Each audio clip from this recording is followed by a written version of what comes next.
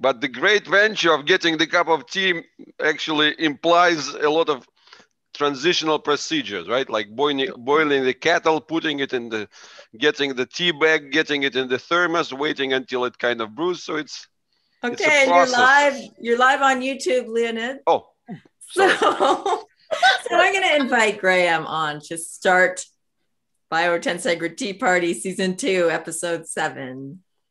Are you? Oh, I think I'm doing that part. Oh, Susan. Oh, I've got my all sticky notes mixed up. Go ahead, Susan.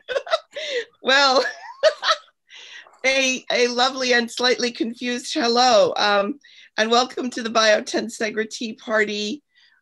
We are at number, what is it? 2 point, who knows the number? I don't. 7. And we will be looking at common pitfalls and misunderstandings that we've all sort of experienced on the road to learning biotensegrity today. So I'm Susan Lowell de Solorzano, coming to you from the last United States colony of Washington, D.C.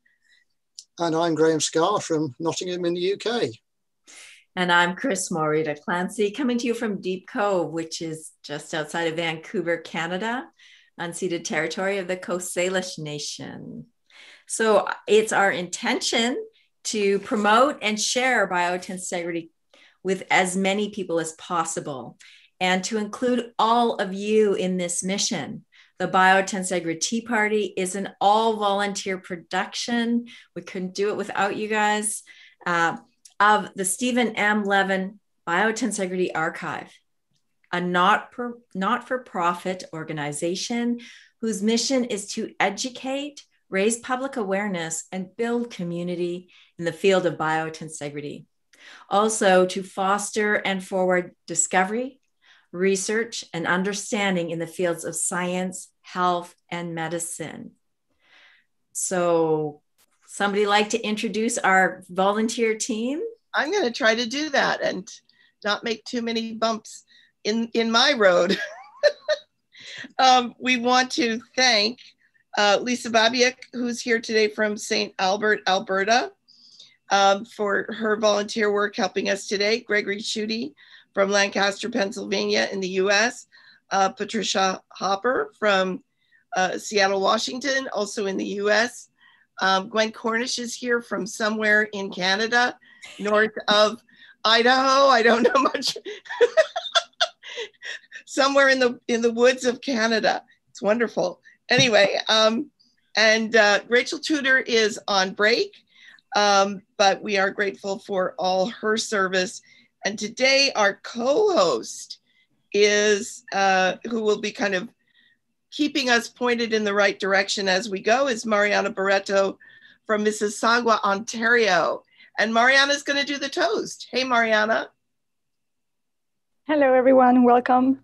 Yes, so today I want to dedicate this to all of us who are trying to get this, trying to understand what biotensegrity is, and for the silly questions that are so important. So for us in the learning process. Cheers. Cheers. Cheers. Salud. Dambe. Salud. Okay, shall we move forward with sponsors, Graham? Okay, thanks, Chris. Our Biotensegrity TeaParty is an all-volunteer production of the Stephen M. Levin Biotensegrity Archive, and made possible through the generous support of our sponsors, which there's now quite a few. So we'll start with Handspring Publishing in East Lothian, Scotland, who have a wide range of authors and books available for movement and manual therapy professionals. They're offering a discount coupon to those on the Biotensegrity Archive mailing list, for those are Zoom participants. Handspring also produce a free regular newsletter, which you can join from their website, and provides details of their ongoing webinar series with Elizabeth Larkin. Embodied Biotensegrity with Chris Clancy in Vancouver, British Columbia, who provide an excellent resource for those of you looking to learn more about biotensegrity. Chris is currently offering a free 14-day free trial for her ongoing course, Biotensegrity Trailblazers. So check out the chat box for more information, and all our sponsors. We have Artifact Pro in Madrid, Spain, where you can find wonderfully constructed tensegrity models who also offer a discount coupon to our Zoom participants. I have mention of matrix repatterning with George Roth, and also integrated biotensegrity with Lisa Babiuk. I don't have more details of those at the moment, but I'll plug them anyway, because I know they plug the Tea Party. And Lisa's group has, Lisa, you want to just say what you guys have up available still? Sure. We have the recordings from our 3-day movement symposium. That was 3 weeks ago. We've extended the access to the recordings, and you can find a link to purchase on the Integrated Biotensegrity website. Thanks, Lisa. Thank you. Sorry, Graham. That's all right. We spend a lot of time organising these tea parties, but there's always things pop up at the last minute and aren't on my list. So to carry on, Biotensegrity Congress, or I won't say it in Portuguese, Biotensegrity Congress, coming from Brazil. We're running a series of workshops for movement teachers and manual therapists from April the 23rd to 25th. We also hear from the fasciahub.com, who are organising a full-day event entitled The Fascial Foot on Saturday, 8th of May, with 4 leading speakers from the world of fascia: John Sharkey, Wilbur Kilsick, Elizabeth Larkham, and Philip Beach, who will be sharing their latest research and insights, plus a somatic experiencing session with movement teacher Rachel Tudor, who will take you into engaging with your feet and lead to a deeper awareness that informs both your practice and your self-care. Early bird tickets for the fasciahub.com event are £35 and currently available until the 5th of April. And you can find details of all our sponsors in the Zoom chat. I think that's it. Over to you, Chris. Add one more. Did you talk about Pretense? Getpretense.com? I certainly didn't. Okay, so let me just jump in and say that those of you who saw the first Tea Party of this season, Gerald de Jong has now, his store is open. I know people were asking about where can we get one of these. I've got this one, I can't remember what it's called, the Shapeshifter, and it's available, as is the tower that can also be an arch. He only had 9 of those as of the day I received the email, which was maybe Tuesday or Wednesday. And Gerald has also given us a discount code, which is in the chat box for those of you who are here on Zoom. And if you're here on YouTube, hi, thanks for joining us. Give us a like, share this out. We really appreciate all the support you're doing that way. We'll be watching the chat box there and bringing your questions, your comments over to the Zoom session. Anything else, Susan, to say to our YouTube audience, or before we move on to Mariana? It looks like Eileen has put in the code for the chat, and I think I have a delivery at the door. So I think we're ready to turn it away and turn it over to Mariana. That's perfect timing. Thanks, Susan. Go ahead, Mariana. I'll be here for anything you need me for. Yeah, and well, hopefully Susan will be back as well. Okay, so I'm really excited to present here today, and I don't know why, but I was labeled that guy. So I'm gonna be playing the role of that guy, and I think I deserve it. I'm gonna tell you why. Wait, please wait. So I'm gonna share quickly my screen, and I'm gonna tell you why I believe I am that guy. Okay. I don't know if you know my story, and I'm going to try to summarize 22 years in 1 minute, if I can make this presentation move. Yes. So I wanted to help kids with cerebral palsy. I did what I had to do. I became a physical therapist. My thesis was about cerebral palsy. I decided I wanted to work like in high technology labs, analyzing pathological gait. And then in 2000, this is what I cannot see my slide, sorry. Okay, in 2009, this is me, my face of this is not working. There's something missing, this is not working. Then I heard, and I cannot move my slide, I heard about this guy, not that guy, but this guy, who is Leonid Bloom, who is doing something different and he's getting results. That brought me to move from my beautiful, warm Venezuelan weather to the beautiful, super cold Canada's weather. So I could learn from him and I could work for him actually. And you see, at one point in 2011, I told him, dear Leonid, please don't use spasticity and rigidity as if they are the same, because they are not. So this is me, physical therapy, judging how he's using the words. And then he says, dear Mariana, we are talking about transanatomical, read about biotensegrity. 2011 was the very first time in my life that I heard the word biotensegrity. So there you go, Mariana, you have to learn about something new. So I started doing my best, trying to find the information and learning from this guy. So I thought I understood this. So this is 2014. Since then, many things have happened. I have tried to do everything it's possible and available to learn this. I went to Vancouver, the symposium. I've taken all the courses that are available about this topic. And this is me, January this year. This is a picture that I actually sent to Susan. And I said, I don't know what I'm doing. I need help. So I believe I deserve to be that guy today. And I'm gonna start with hopefully a series of questions to the panel, like to all of you in the board. The questions that I would probably ask anytime, and the questions that sometimes we are afraid to ask here in this Zoom meetings.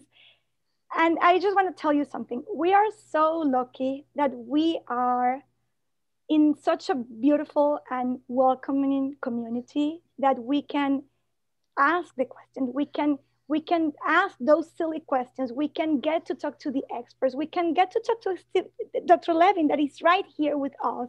So how lucky we are, right? And I'm gonna start with the very like most important mistake that I was doing and I didn't know, because of course I was, oh my God, this is so good. I'm gonna use this right away. But number one mistake, how do you spell biotensegrity? Like this is me using biotensegrity before. Okay, so that's one of the things that we see very commonly. And it's a misconception right there because it's not spelled as two words, but as one word. And also it's a noun, it's a common noun. So we are not saying biotensegrity like the study of biotensegrity with capital B. We are saying just the study, and now it's not moving, the study of biotensegrity like normal. And then Susan, in that picture that I showed you, the very last one, she said, Mariana, you cannot use biotensegrity as a word to combine with something. So she said, what do you mean, Susan? She said, well, imagine biotensegrity is a science. Imagine biotensegrity is a science. So the same as engineer, calculus, chemistry, genetic, like you can have all these sciences. You cannot just take that word and put it as a description of what you're doing. In that question, that particular question, I wanted to say a biotensegrity assessment. That's what I wanted to say. And she said, no, you're gonna do an assessment informed in the understanding of biotensegrity, the same way that you cannot have like a biology exercise or a theology ballet, or like basically what she showed to me was you cannot just combine these words because they don't make sense, okay? So this is the open point for me. I'm gonna start sharing now. And the plan is, Mariana, yeah. I think that's such a great screen. You should go back to it, that last one. Okay, you want to add more? Sure. No, I want to, this is great because it's sort of like, can you have anatomy horseback riding? Can you have biology exercise?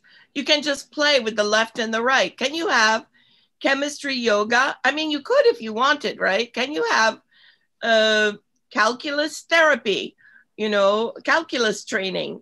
I mean, you could if you wanted, but it would either mean something different, or it would, if what you're trying to say is that your practice of any of the things on the right is informed by your understanding of biotensegrity, what you're actually ending up conveying is that your understanding of biotensegrity is still sort of in the very early stages. Would you say, Mariana? Yes, That was happened to me. And that's what I am. I'm still learning. I'm still learning. We are all learning. And that's the point that I think the moment we understand that there is an opportunity for us to advance in this learning process, then we are happy, and that's why we're here, right? That's great. Good. Okay. So I'm gonna start, and I'm gonna ask Chris and Leonid and maybe Graham, Dr. Levin, if he wants to. So I'm gonna start kind of asking the questions that I would ask at one point in my life, and I'm hoping to get the answers that once I was given. Okay. Do I have biotensegrity as a human being? Like, can someone have biotensegrity? So we're going to have to maybe round robin this. Lena, do you want to start? Well, I mean, probably I would be the longest, so you know, you can. Okay, okay, you can start. I'll start.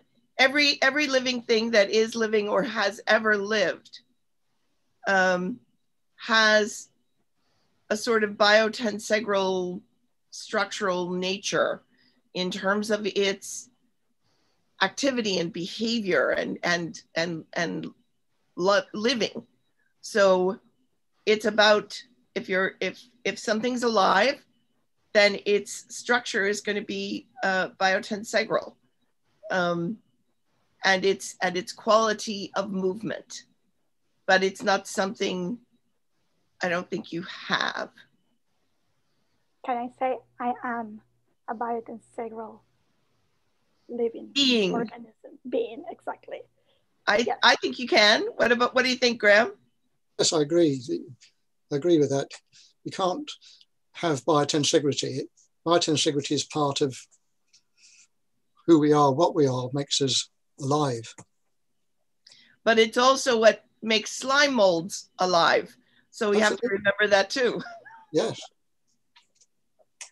Okay. I think this is a great opportunity to insert the word biology and biological. Are we biology organisms or biological organisms? There we go.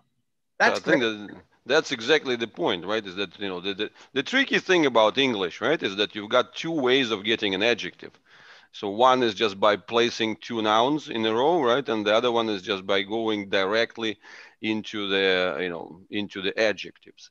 So, but take the example, like, for example, Tom Myers and his anatomy trains, right? So technically speaking, anatomy trains doesn't, you know, like you would be probably saying anatomical, right? So, and I don't know the entire sort of set of reasoning and implications. You know, part of it is just maybe commercial, part of it just kind of for the label that sticks and so on. But I would say that if we are going with the typical use would be in a proper adjective, right? So it would be anatomic. So if it wasn't for the trademark, so you would be going for the anatomical trains, anatomical traits, anatomical whatever, rather than the using the word anatomy as the adjective in that sense. So I think that the same applies to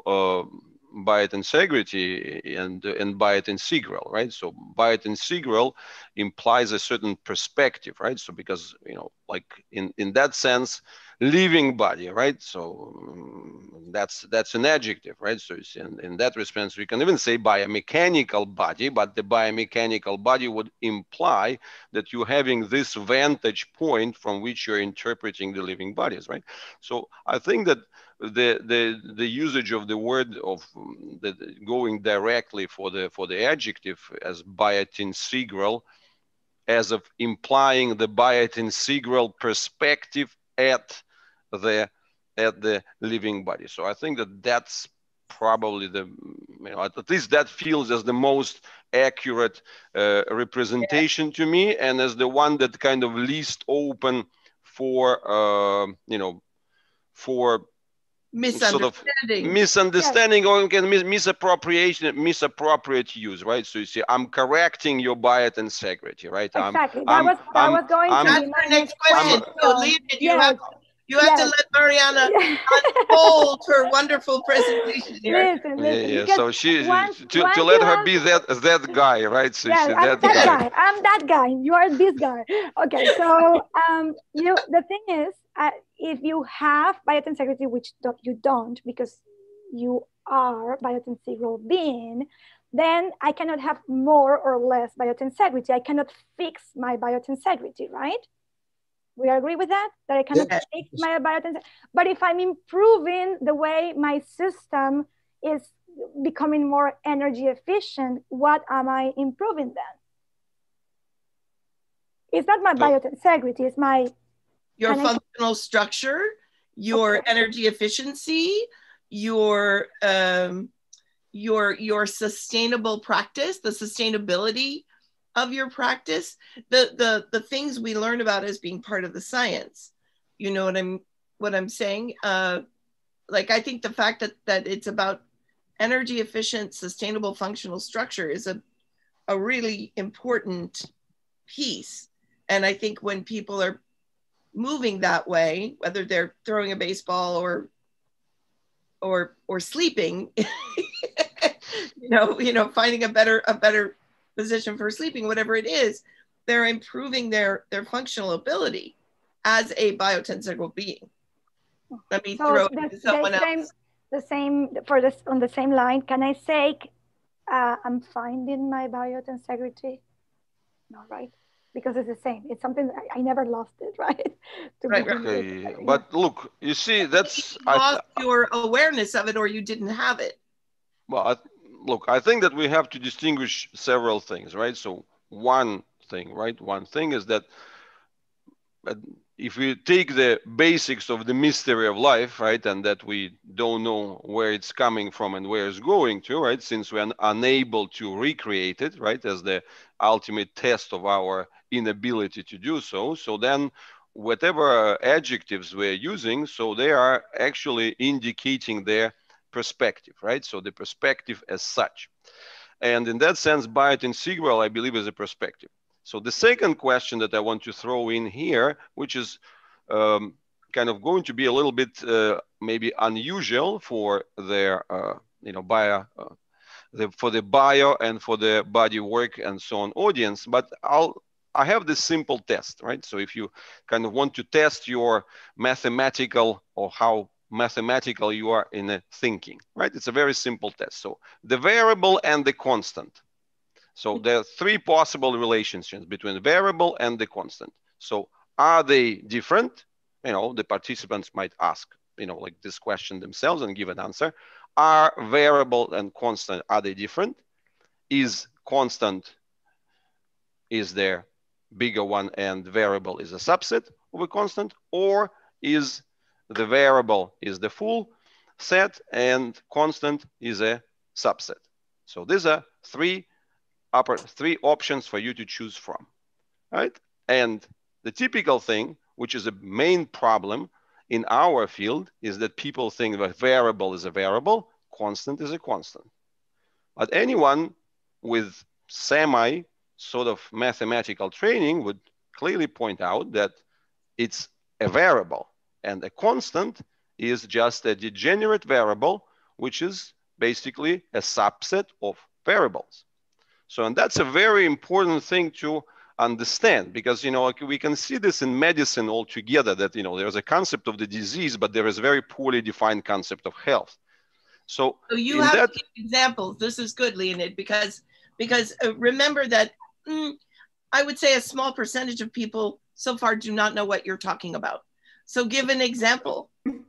Well, I mean, it's a very simple thing, right? So you see, like we try to, even if we try to get these properties, so health according to the WHO, it's the state of blah, blah, blah, blah, blah. Let's say it's not just the absence of the disease, but the state of the optimal well-being and so on and so on. So which is set as a constant, right? So the key point when we come to the living entities is that they are in time. So therefore we have to define them as the variables.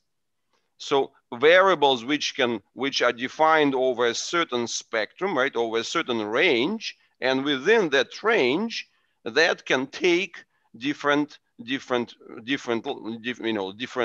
sort of values, right? So in that sense, what we are actually implying, right? So we are implying that biotentegral perspective, since it comes to the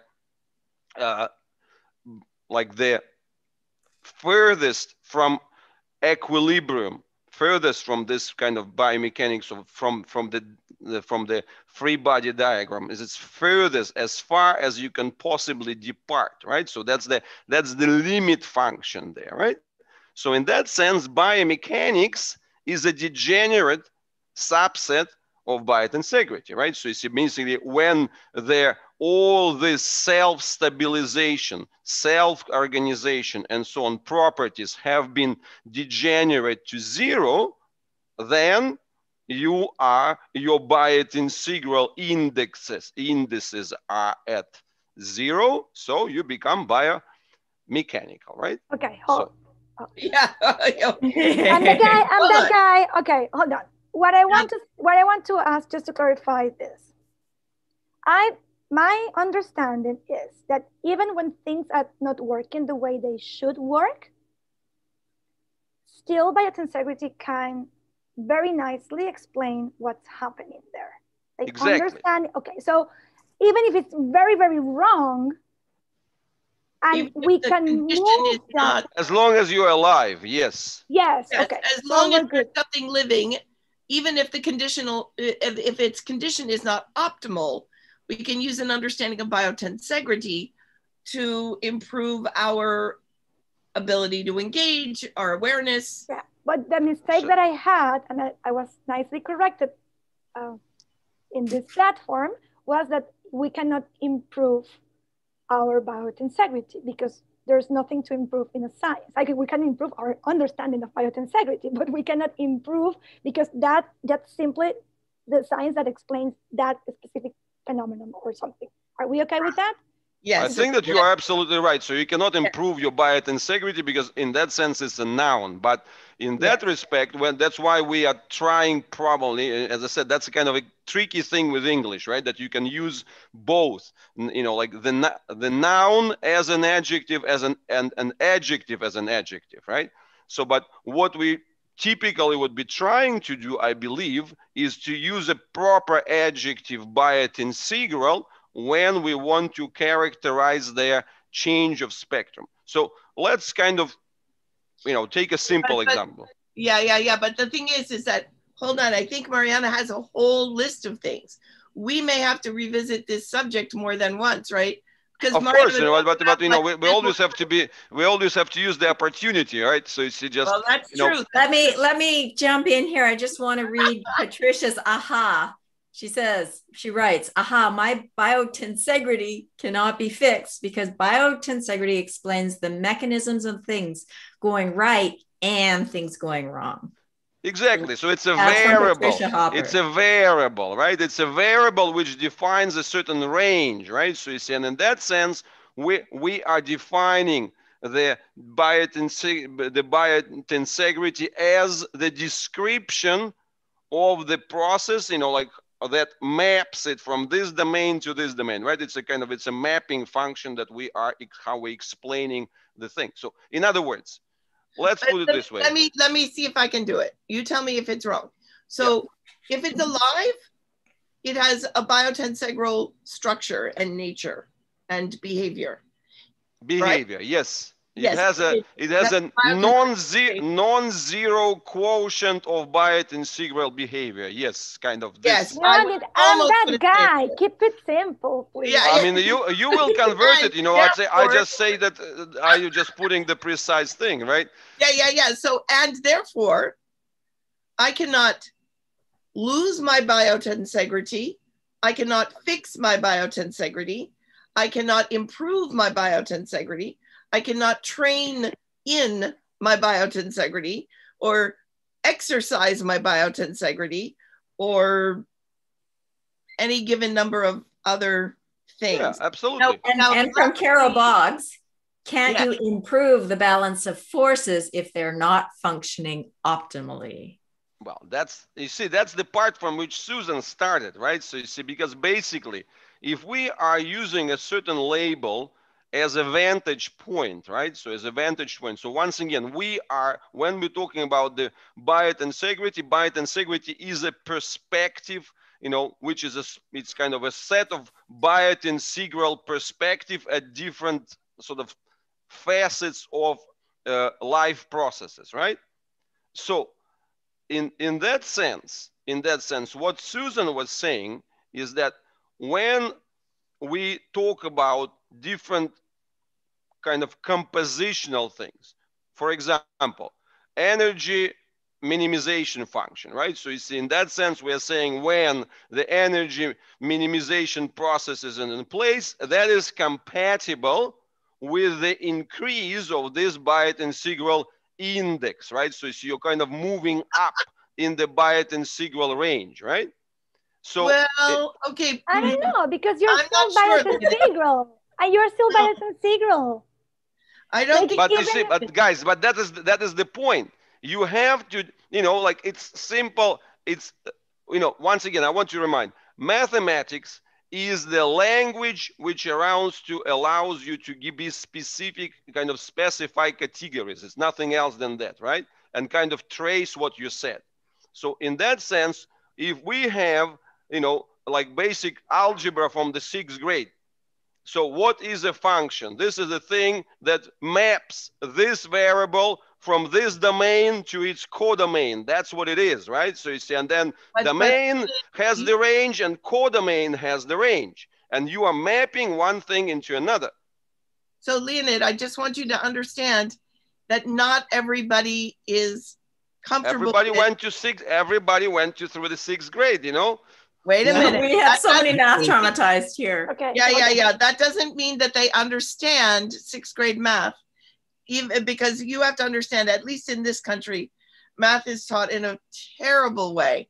And so when you start talking about functions and stuff, for a lot of people, their mind is just going to shut down. So Okay. I appreciate this. I appreciate this framework, but what I think we need to do is take it to a more I have an idea. Okay, look.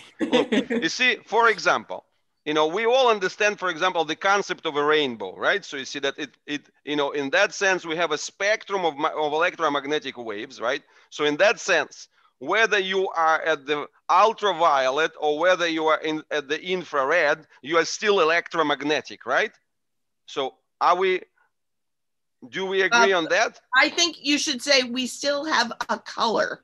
Yeah. That's the level of this conversation. Yeah, that's great. We still have a color. Oh. Okay. No, I would disagree with that. Okay, I would disagree with that Mr. because Bloom, that is. Can we go back to 2011? Yes, let's go back. Let's go back to Mariana has a whole list of things. She's got a presentation here. What I wanted to say here is that we are in this group. All of you are like the super gurus that understand this, and we're trying to understand from you. Hold on. We are doing our best to try to get this. But the truth is that out there and in this group, there are many of us that were not there yet. And when we start talking about things that are very, very, very complicated, we scare ourselves and we walk away. And that's not what we want. We want to. Of course not. Okay, so when we have. Okay, wait. Let me finish my example, right? So you see, like, for example, if we talk about the rainbow, right? So the rainbow has a certain range that we are able to observe, right? So, and let's say that the rainbow would correspond, you know, the red would mean like you are barely alive and nearly dead, right? And then ultraviolet means that you are very much at the best, at the deepest kind of capacity that is possible there. So if we call this the biotentegral range, right? So you see at every color throughout this rainbow, you would be within the biotentegral range. However, you know, if we assume that the violet is the maximum kind of what you can achieve there, and the red is the worst, so wherever you are in between, so that is something that is changeable, right? So you see, you can kind of shift, and we can say, well, the person is closer to the red, right? And the person is closer to the violet. So like, if is it, I think I don't know if I want to agree with you. Okay. But because what you're saying, optimize, we can improve and optimize our healthy functional ability. Yes, what you're saying, what I just understood from what you said is that this and this are still, in this case, tensegrities, but this is less optimal than this. And what I think is that it doesn't matter how it is behaving, it's still tensegrity with different characteristics. That's what I'm understanding. But honestly, I have a long list that I want to cover. Okay. So go on. So we'll peg it and we'll get back to your. Don't get also, I want to say in the chat, we have a request that Leonid does a whole presentation on biotensegrity and mathematics. So we will. Are you sure? I welcome that. Okay, back to Mariana. Just to defend my dear friend Leonid, that obviously I admire and I love so much, I must say that now I'm understanding his math even more. So it's true, I had to do my homework to first learn the words that he was using because I couldn't understand them. And once you get there, I think I have evolved a little bit. I'm far from being math enthusiast, but I'm doing my best. Okay, so there is another mistake right here. And I was doing this myself. Fascia and biotensegrity are the same thing. No. Or, yes, go ahead, Graham. Fascia is a part of the body, is part of the anatomy. Biotensegrity is describing something completely different, which relates to the whole body, the whole living body. Yes. I'm just saying what. And all organisms. Yes, and the organism. Exactly. Living organism. Okay, so then I had this question, because if we're talking about organism, something that doesn't have fascia, that was a question I had to Susan the other day, because we're talking about living organisms, and a tree is a living organism, but a tree doesn't have fascia. But a tree is still a biotensegral structure, right? Am I right? Yeah, right. So you see, if the tree has some form of, if the tree has some form of connective tissue, the tree has fascia in that sense, right? So it also brings us to the definition, what is fascia, right? So you see, are we taking the narrow definition, or are we taking the broad definition of any kind of manifestation of, let's say, extracellular matrix or any form of connective tissue? Let's say that even if we take the broadest perspective and say, okay, the broadest perspective of fascia is just a label for everything has to do with the extracellular matrix and the connective and disconnective tissue, right? But even in that case, we cannot use the term biotensegrity in that sense. And that was my, that's what, for example, my last year's kind of rant with this gentleman Bardoni, right? So you see, who's been promoting the idea of fast integrity, right? And who's been talking about the fact that, okay, but, biotensegrity doesn't seem to include the liquid component, which is like, the door that I'm looking at is brown and wooden. So, fascia and biotensegrity is brown and wooden, let's say it could, because wooden has to be compared to metal, to, plastic, to whatever, and browns have to be compared to blacks, reds, and whites. You cannot use this in the same way, because basically biotensegrity is there in first place a mechanical perspective of the relationships. It's a perspective on the mechanical homeostasis. It's the perspective which talks about the non-linear mechanics of the total system. So whether you have liquid component, whether you have the rheology in it, or whether it's purely solid, or whether it's kind of mixed with gases or whatever, these are the things these are substances. These are substances. We cannot mix substances with their behaviors. So biotensegrity is about their behavior. It's about their relationships, right? It's about their, which are labeled in terms like what is the global component of tension and compression? What is the global component of stiffness and compliance? So you can, and that could include all sorts of the structural components, right? So you see that's why the whole conversation about fascia and tensegrity doesn't, fascia and biotensegrity doesn't make sense in a way that you cannot plant them into one thing, because they are just again, it's like you're mixing the wooden and the brown.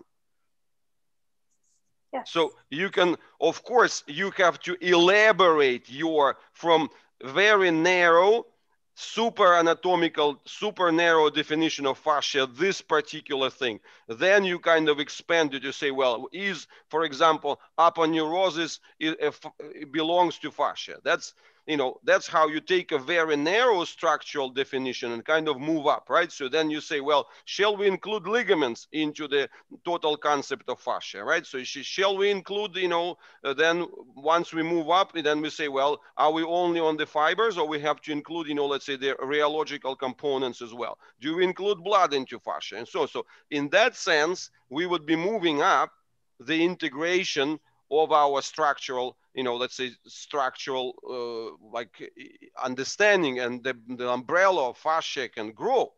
Yeah. But biotensegrity is about behaviors. Yes. So getting back to simplicity. Yes. Could I translate what you just said? And please help me, Graham and Steve and Susan and Maren. And could that be translated to fascia is the stuff of our bodies? And you may extend that to the cellulose in the plants. Biotensegrity, on the other hand, is a concept, a way of understanding what's our structure that's really based on the forces inside, the relationships. Of course.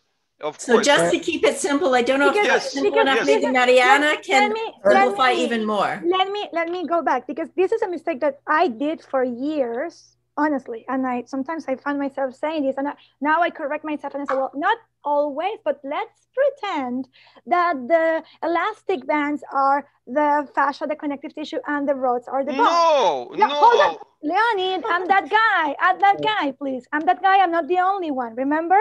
Okay? Yes, so yes. I say... Okay. Let me jump in here for a change. I usually keep in the background.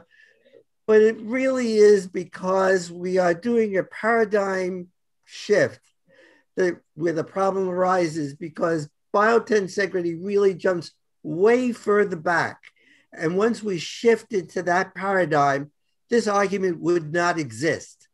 None of this discussion would exist, because it was just assumed that that's the way it works. And what we're really talking about is the branch of biology that deals with the normal function of living tissues. That's it, which is the same definition as physiology. So all we're doing is biotensegrity is a branch of biology that deals with the normal function of living tissues. And all this other stuff is just subsets of it. So if you're talking about physiology, you can talk about the Krebs cycle, or you can talk about the biomechanical kinds of concepts. We can talk about everything else. But I think the problem is that we just haven't shifted far enough back yet. Does that help? Yes, that's where we are trying. Okay, but We're trying. But good point. But you see, this is in fact, this is what I try to throw into the chat even before the sponsors, right? So because we could have said that what is biotensegrity? It's a vantage point, right? It's a like we acknowledge that this is a vantage point from which we interpret reality, right? So that's how we map reality. And in that sense, since it's a particular kind of entry point that we are making is more related to the mechanical relationships, right, which also could be labeled as forces and so on. So in that sense, what is the first distinction of biotensegrity? It's the distinction that it's biomechanics in the most general sense, how it should have been without making some medieval assumptions about the separated bones, without the cheat codes, the engineering cheat codes, right? So you're all familiar with the concept of cheat codes. So you have kids and grandchildren, right? So you see they play games. If they get tired of getting through the game in the honest way, you can type somewhere and you can get a cheat code, right? So you see, and suppose you get some kind of hairy monster which shoots you all the time, you can type a cheat code, let's say, kill the monster because I cannot get over it. And then the monster just kind of, turns up to cloud and then disappears. So in that sense, engineering uses those cheat codes like, hard matter, like fixed pivots, like all these things, trying to interpret it, right? So in that sense, what Steve is saying, we actually have to go even further back and say, well, in fact, biotensegrity is physiology as it should have been if it weren't kind of represented by their like relatively simplistic perspectives, like whatever electrical and all these other kind of reductionist things. So that is because at the heart of biotensegrity, right, if we really take a very, very, very big stance,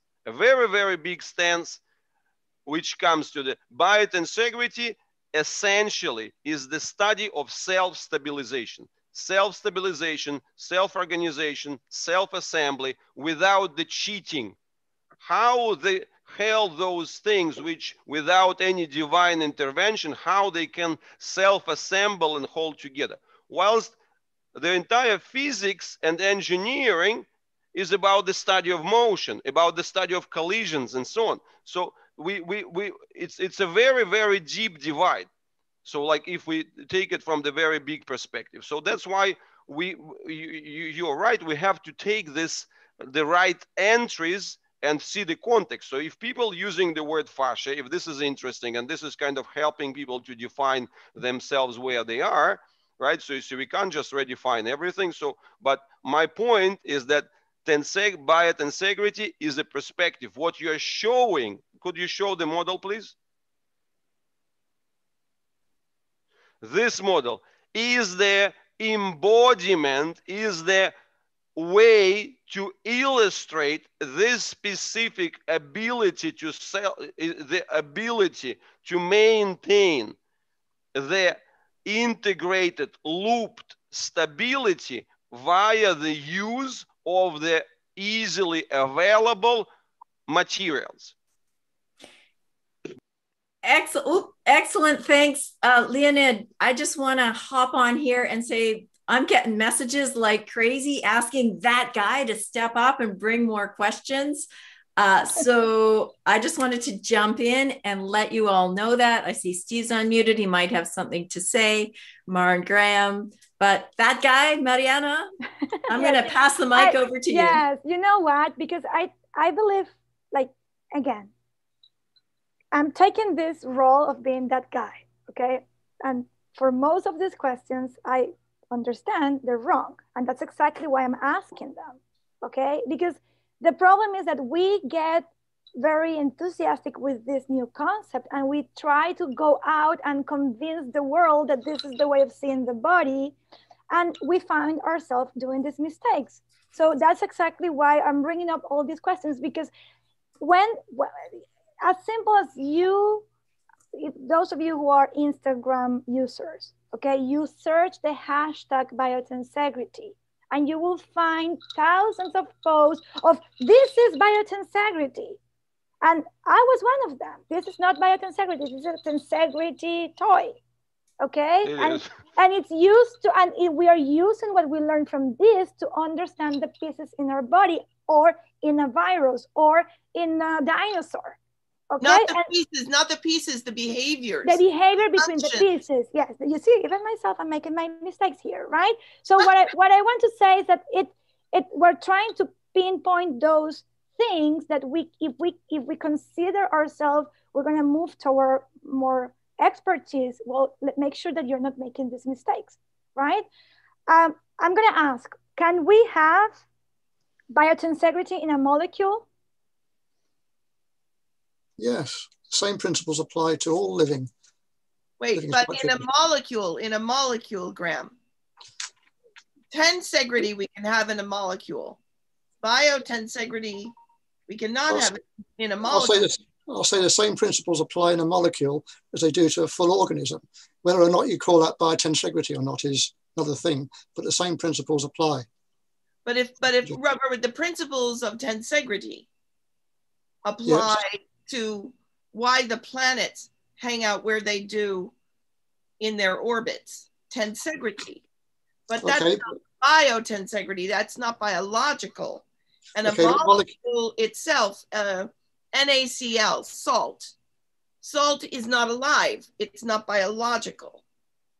But the principles of physics that apply when we look at tensegrity apply throughout. Is that, what do you think, Graham? Well, we have molecules in the body.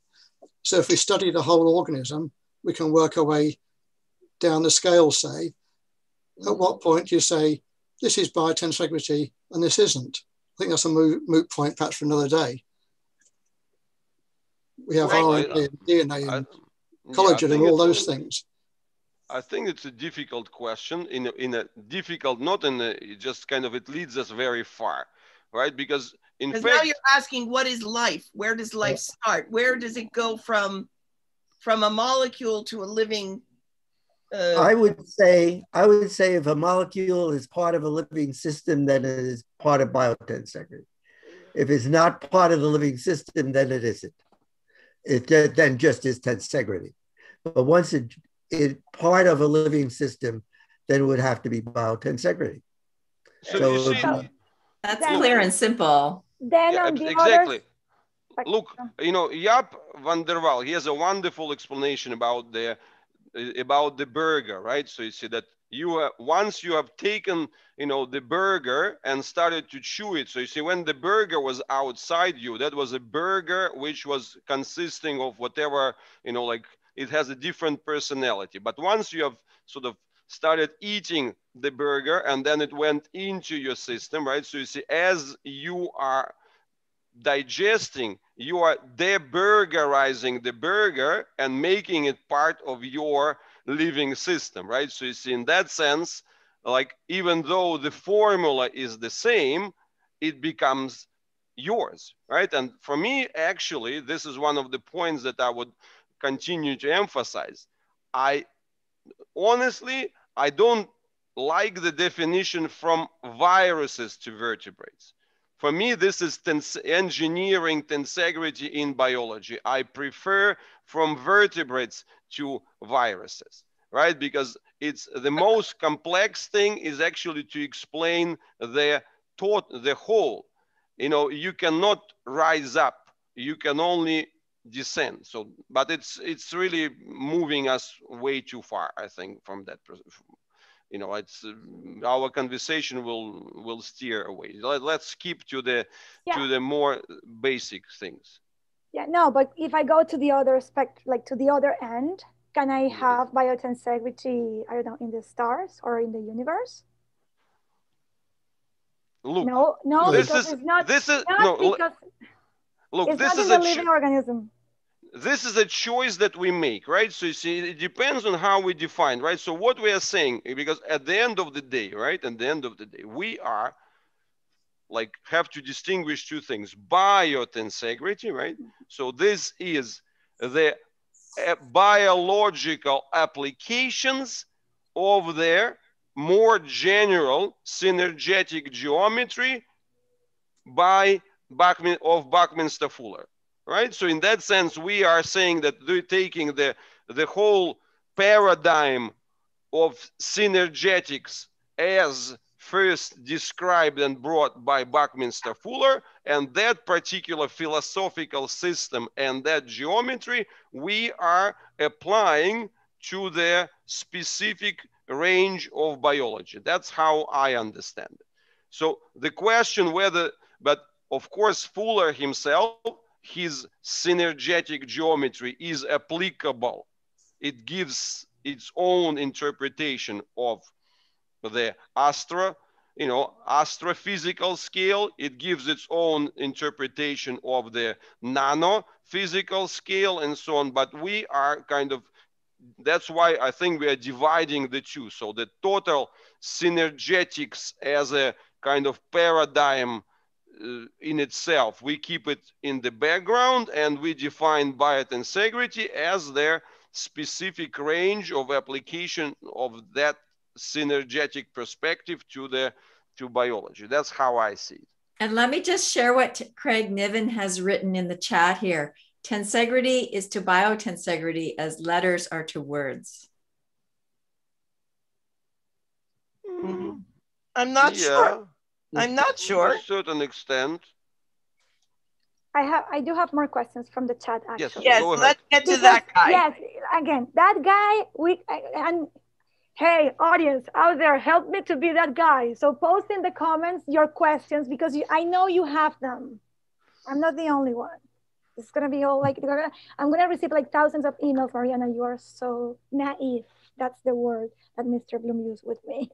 all the time. Naive, okay. yes. Yes, okay, I'm doing my best here. All right, so there was a conversation, I think Aileen pointed out that Susan at one point, she said that the fascia wasn't more to biotensegrity as the spleen. And I understood that in a perfect way. I don't know if you remember the example that I used of my jello with the fruits inside, and in the end, everything is in that biotensegrity system. It's a fake one, right? So Susan, can you tell me if I would say no, there is no relation between the spleen and the biotensegrity in my body, how would you correct that? Yeah. I went into the chat and I put no more and no less, right? Because if you think of a virus, or you think of a paramecium, or you think of a fungus, or any organism that's not an animal, right? And there are most of the living things around us are not animals. That's a small category of life. And so biotensegrity is that larger category that is looking at how living things behave and function, and what it is about their structural relationships that allow them to behave and function in the optimal ways that they do, right? And so yes, it has to do with the spleen and the fascia and your right toenail and on your little pinky toe and whatever. It has to do with all of that. But biotensegrity is a much, much larger umbrella within which we have this.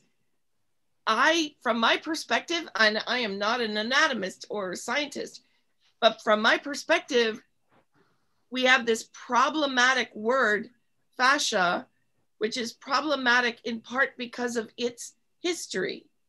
And I wonder if perhaps a completely different word is needed, because when I don't quite know what I think about, and Steve Graham can tell us what they think about, Leonid, Chris, but, and Doug somewhere here, I think just listening, but the point is a one-celled organism has a certain structure.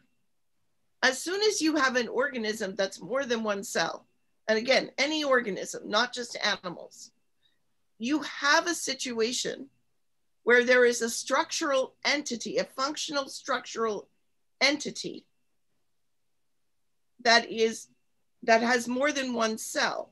Those cells are cells, or however we define cells, that's another fuzzy territory, right? But then there's a structural entity at a higher scale level than the cell. So you've got 2 scale levels now, at least, if not many more. But at the very least, you have 2 scale levels. So whenever you have 2 or more cells, you have something that keeps them as a one. Now, what is that thing in a tree, in a tree that's sprouting? What is that thing? What is that stuff? And we can't quite call it fascia, right? Because then it would be limited to animals. So, Steve, are you talking? Well, it just, it's sort of a why not, is that in that talk I gave when in the video I did, I defined fascia as parenchyma, and then everything else is fascia. So the parenchyma are the cellular components, and everything else is fascia. And I agree with you that if you have 2 cells, you have to have fascia that connects them. Even if we use this word fascia, but even in a tree root. Yes, but fascia, using it in a broader sense, fascia is fascia. It's whatever connects 2 cells, 2 or more cells together.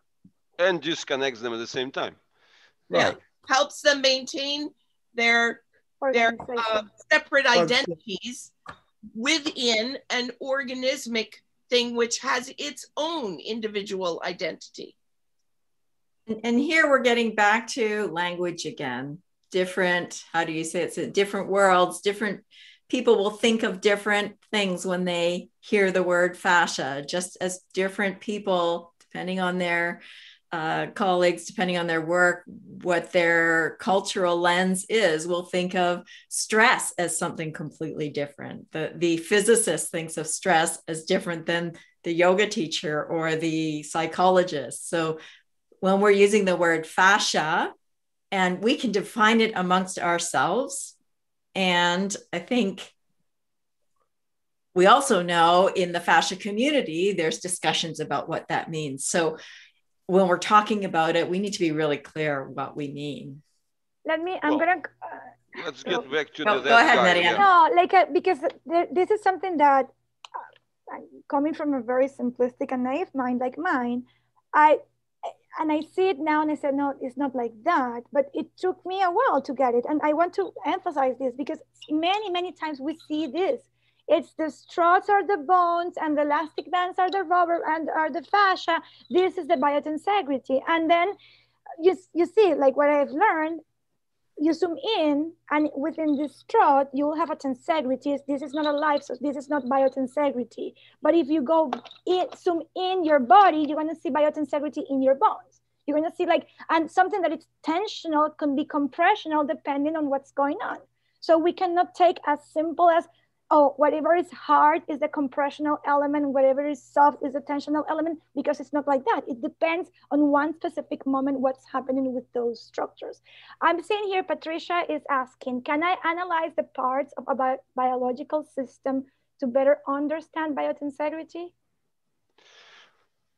Well, look, you see, I think that's, we have to, we took some spectrum, but we clearly have to get some, to get a goal there, right? So you see, what at least we want to achieve by this conversation. What are the worst and the most misleading misconceptions, which are actually, because some of those discussions that we're having, they're very open, right? And they're kind of opening the conversations further and lead people to further exploration and better understanding. But some of the misconceptions, they're outright closing, right? So you see that converging and the diverging. So diverging, let's kind of keep them, open. But the worst thing is to see this as a structure. That's the worst thing that we have to deal with, right? So you see, like when you touch when people say this is the bone and this is the muscle, that kind of thing. This is the worst, you know, like this is not just worse, this is just horrible, you know, like this okay, is like. But hold on, Mariana, you have it on the this guy list, that guy list, right? Yes, yeah, like it, but go ahead, because I think this is a good point, because we're not talking about the structure, but about the force. So the thing is that when you know, like I would emphasize 2 points, right? I love the animals, I love the zoology, but screw them, you know? The only thing that we can possibly study are humans, okay? So screw the animals, you know, like let's not drag them into this conversation, you know? Animals we can only observe, we cannot feel them, right? Humans, you are all body workers, you all people who touch humans. So with humans, you can explore so much more. You can feel the hidden states and so on. So let's get those freaking animals away, you know, like let's not mix them. Humans, okay? So that's the first part, humans. And the second thing, we are people who are not allowed, right? So you see, we are sticking to honest faults. We are not allowing ourselves to cut through.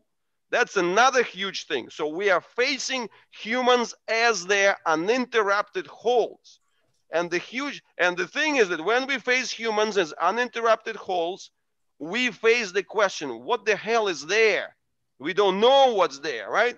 And this little thing allows us to explore the uniform behaviors which are actually surprisingly specific, that allows us to explore the auxetic behaviors, that, you know, the paradoxical things that it compacts as a unit and expands as a unit. It has this hidden spiral tendencies in it, which we can feel.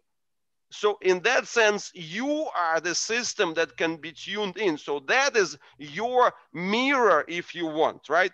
When you touch it, when you look at the mirror, it's not saying, I am the mirror, right? You know, that's the bone. You are understanding that this is a reflection. So in that sense, this tool, the Tensegrity toy, is as much as a kinesthetic mirror that allows you, creates this reflection and allows you to say, oh, wow, these are the basic spatial properties. That's a more real thing. That's the type of the relationships which are completely different from other man-made objects.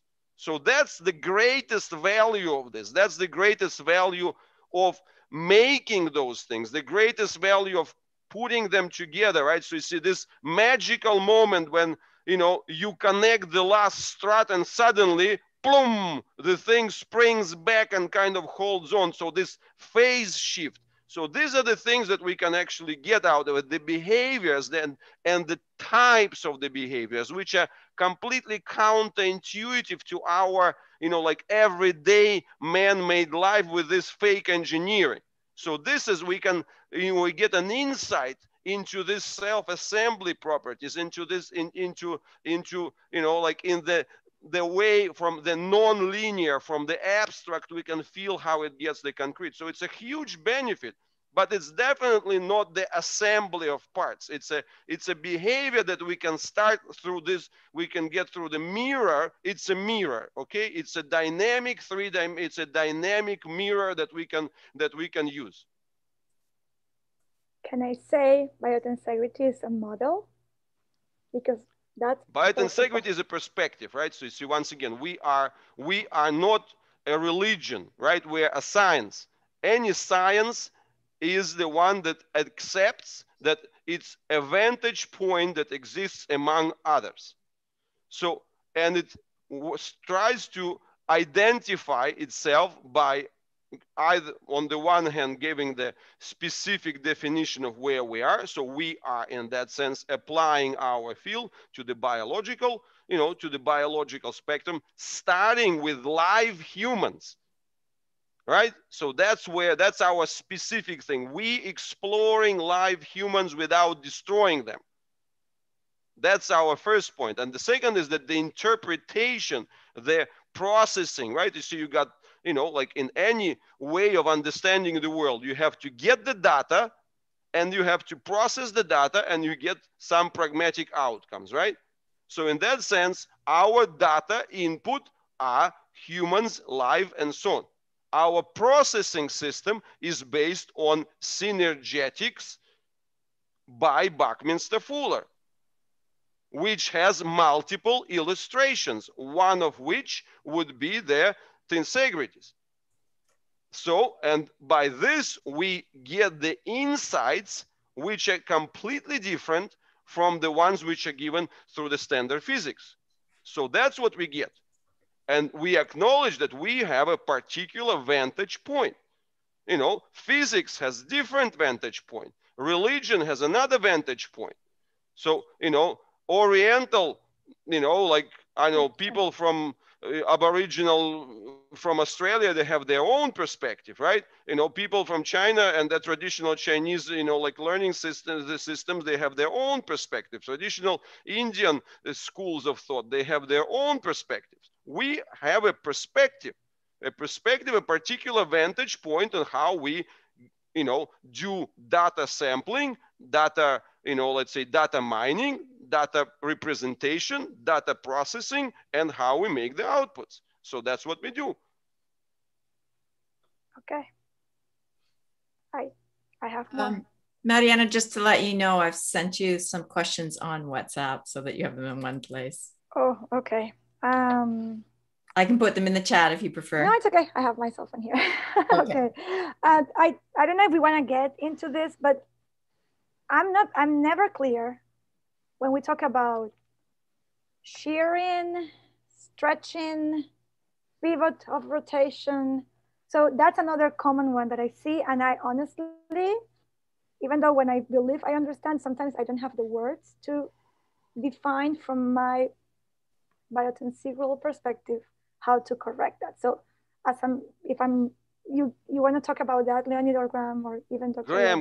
So Graham and the closed kinematic chains, right? So you see, Graham, he has a great set of examples with the, you know, like, I think that you just a little bit. Graham has great articles on the temporomandibular joint. He has great article on the skull vault. He has a great article on the elbow. So I think that everybody, like, but they are not, you know, it's not easy reading. You need to really like visualize that and sort of dwell on it. But these are fantastic articles which are really giving really help in that transition from pivots. Graham, sorry, go ahead, please.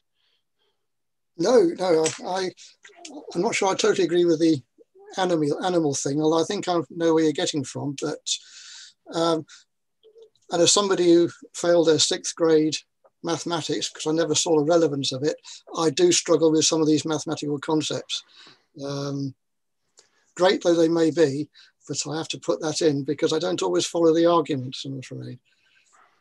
But yes, I'd urge you to read those articles because they give you a different way into exploring the subject. And if you've got my book, then there's examples from them as well. Anyway, back to you. Yes, but sorry, look. You see, for example, I'll give you a brief run from Graham's book, right? You know, like a simple thing, like for example, his example of the cranial vault. Amazing, right? So you see, if you think about it, so that if the typical assumption would be that the cranial vault is growing via the, you know, pressure from the inside, right? So that it's basically growing, brain expands the vault, which is a kind of sort of, it looks very like because there are not enough hydrostatic pressures and so on.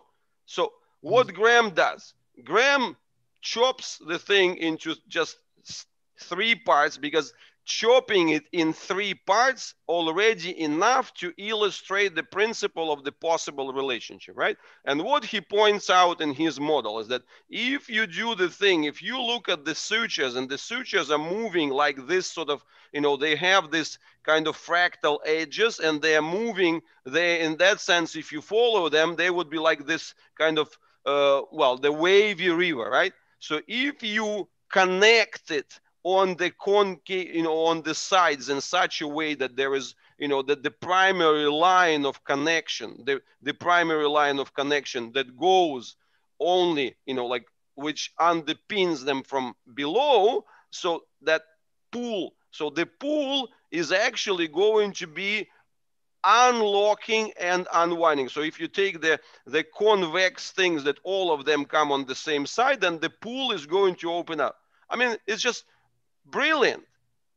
And this is kind of those images that you can get from Graham's articles, but it requires some sort of sitting and visualizing of them. But that really helps you to move from the idea of the, of the local pivots of motion and start, really visualizing the idea of the closed kinematic chains and how they can work.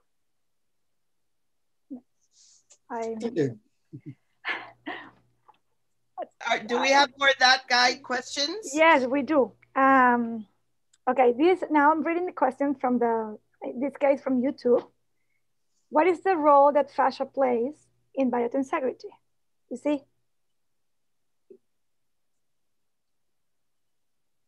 Yeah, and I think it gets the question backwards, right? What is the role that fascia plays in a living organism that has fascia as seen from a biotensegral perspective? That I think is maybe the question, because I don't see fascia as having a role in biotensegrity. I'm going to say one little thing, Leonid, okay? My way of studying movement, traditional Chinese medicine, martial art, Tai Chi perspective, is to study nature, all of nature and all living organisms, and to learn about functional structure from that. So from my training, this idea of starting with the human makes no sense. From my it does, because you're human. No. I'm saying from my training, from what I learned and how I learned it, and the logic of the system from the perspective of Taoism. You see what I'm saying? It's a different way of coming into the room. We're all here in this room to talk about biotensegrity, but I came in through a different door. I'm not trying to, your statement, Leonid, the other day, which is still blowing my mind and is fabulous and amazing, is biomechanics hurts innocent people. It does. I agree with that. And that is absolutely incredible statement. However, that perspective that you're coming to make that statement from, that's not part of my formative training. Now, as biomechanics, we now have a thing in Tai Chi, right? Where people are trying to legitimize Tai Chi by backing it up with conventional biomechanics. And it like breaks my heart, because I feel like the wider and sort of more functional system of knowing is getting pushed aside to this crazy thing that got invented. I mean, it was an important thing and a useful thing that got set into motion 360 years ago or whatever. I'm just saying I don't come in the door that way. So for me, studying mushrooms makes a huge difference. Pulling my poison ivy in my garden, that's how I learn about my body. Yeah, but look, let me get 2 points, right? So one point is that, you see, we have to remember one thing, is that we cannot discard the lens, right? So you see, whenever we observe the world, we observe it through ourselves. So we are the lens. Yes. So in that sense, whatever we talk about the animals, we are humans. We are the lens anyway, right? So, and the second thing is that, you see, there's a great comment in their thing here from Paul Thornley. Hi, Paul. You know, let's say, I hope it's not too late for you in Dubai. So where is that? It was about the fascia thing. Yeah. Biotensegrity requires an explanation in physical form that explains the invisible forces that coexist within the one. And currently that medium is fascia. So what I believe, right, is that what is one of, we really have to distinguish two things about the fascia, the whole fascia kind of argument. You see, what happens with anatomy, as Jaap always says, right? So it starts with the 3 chapters. You know, starts with the collection of bones and then progresses, you know, let's say, you know, towards the joints and the muscles. So effectively, the traditional anatomy misses even the substance of integration. So like, how the hell does this thing connect together? And, you know, because obviously if you just limit it to muscles, you know, like it's such a, well, it's like, it's a representation with so many holes in it. So, and what we have in the whole fascia thing, right, are those elegant labels, like beautiful labels. Fascia is a unified tensional network that spreads the entire body from head to toe, and, you know, let's say from whatever, from cell to the whole organism. Like, you know, you hear this, you want to cry, you know, like out of, you know, just fascination of the beauty. And then the same people talk about the range of motion, you know. So it's a poetic definition, but, you know, when you bring the poetic definition, you have to, you know, basically when you make this, you're making a claim that you have your entire perspective, your entire way of interpretation and learning has to change, because in that sense, fascia as the embodiment of the network integration principle, kind of, these are the things kind of which get glued together in the conversation, so that the fascia gives the embodiment, so that you can sort of visualize how this thing could actually act together. So that's a very important sort of a very important step that the entire fascia thing makes, because if you are just studying the anatomy, it's really no more than a sack of parts. So, and this idea of the integration, and that it has substance and it's really going through, so it's absolutely wonderful. And that's why the whole fascia thing is, in that sense, as the embodiment of the, that, you know, our conversation about the connectivity is not just sort of woo-woo thing like whatever, but it's tangible, right? So that's what I think is the greatest appeal of the whole fascia thing. But let me add something here from my guy perspective. The order for me was fascia and biotensegrity came to me pretty much at the same time in my life, and I was trying to get it, but it was really the understanding, or the little understanding of the embryo, what gave me that perspective. Because for me, I was still seeing parts, just adding fascia on top of that, until I got, oh boy, everything comes from the same thing. So that's where I got the link.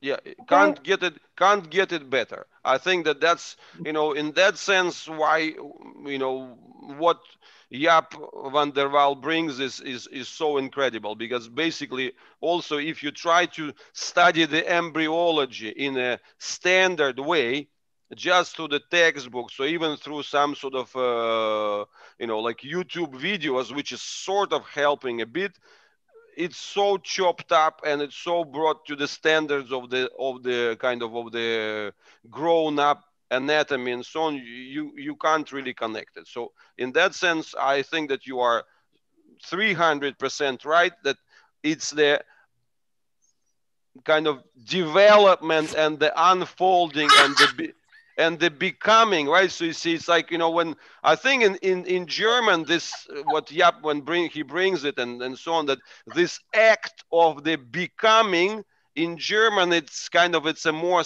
special word, right? So like it's like the act of the embodiment through the becoming. So that's really a very powerful thing, and in that sense probably that describes it's the best, right? So you see that how the behavior, you know, how this particular like invisible forces come into the embodiment of becoming, sort of thing. So and Mariana, Jaap is here if you would like to invite him up. Can I have three things. One is Jaap is here. Let's hear from him because he wrote an amazingly fascinating thing to all of us last week. But before that, if you don't mind.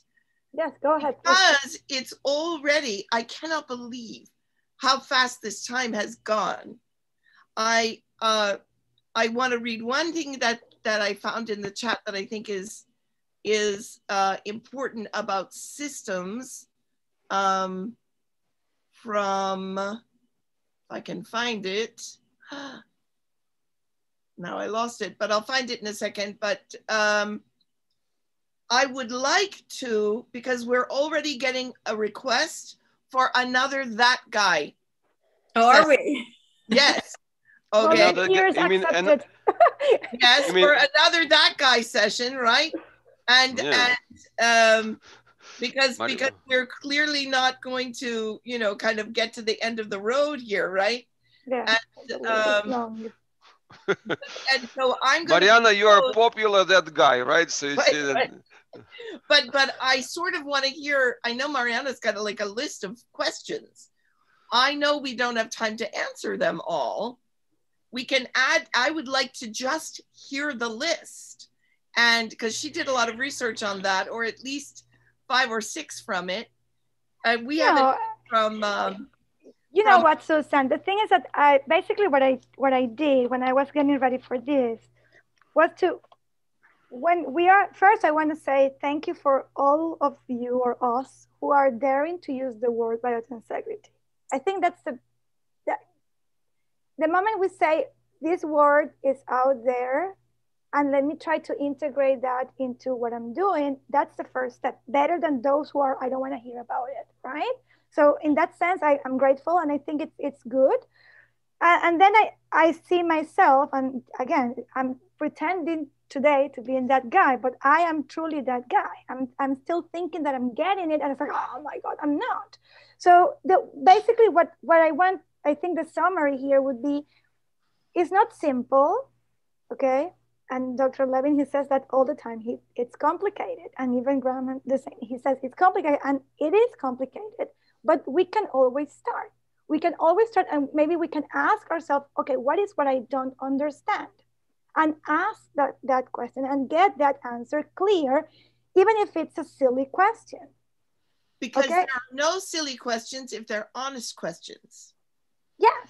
So well, but you know, we get back to Buckminster Fuller, right? So you see, like, we all learn crap at school, and then we spend our life unlearning it, right? So like, in that sense, this is where we all are in the same boat, right? So you see, we're all in the same boat of unlearning this layer of the man-made structures and their like simplistic perspectives.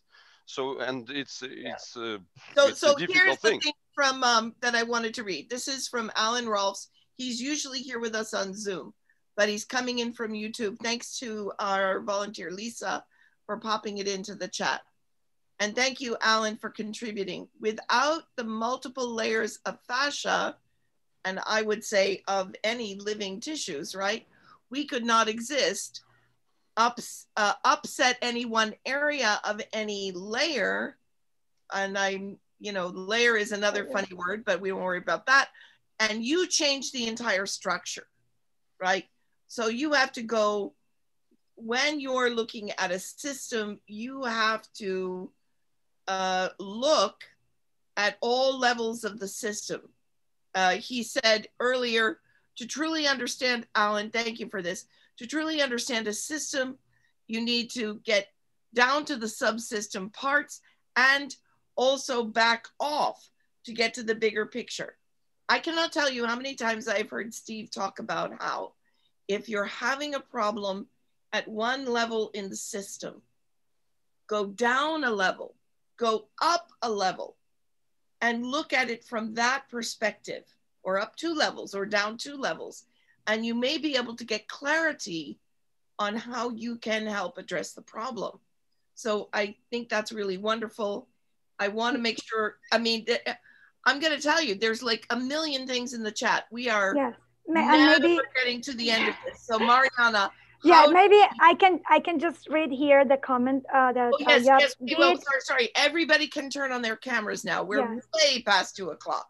Biotensegrity is at least a fractal principle or holographical principle. It is everywhere on every level, a way to organize.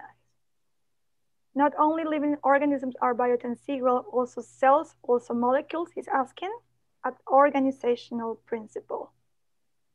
So I put an answer to that one in there. But that is from Yap, right? Yes, from Yap. I don't know if he wants to come on. Yeah, Yap, do you want to talk? Do you want to chip in here? No, I think at this moment, Yap is not in a position where that's a good thing for him. Okay. Oh, okay. That's fine.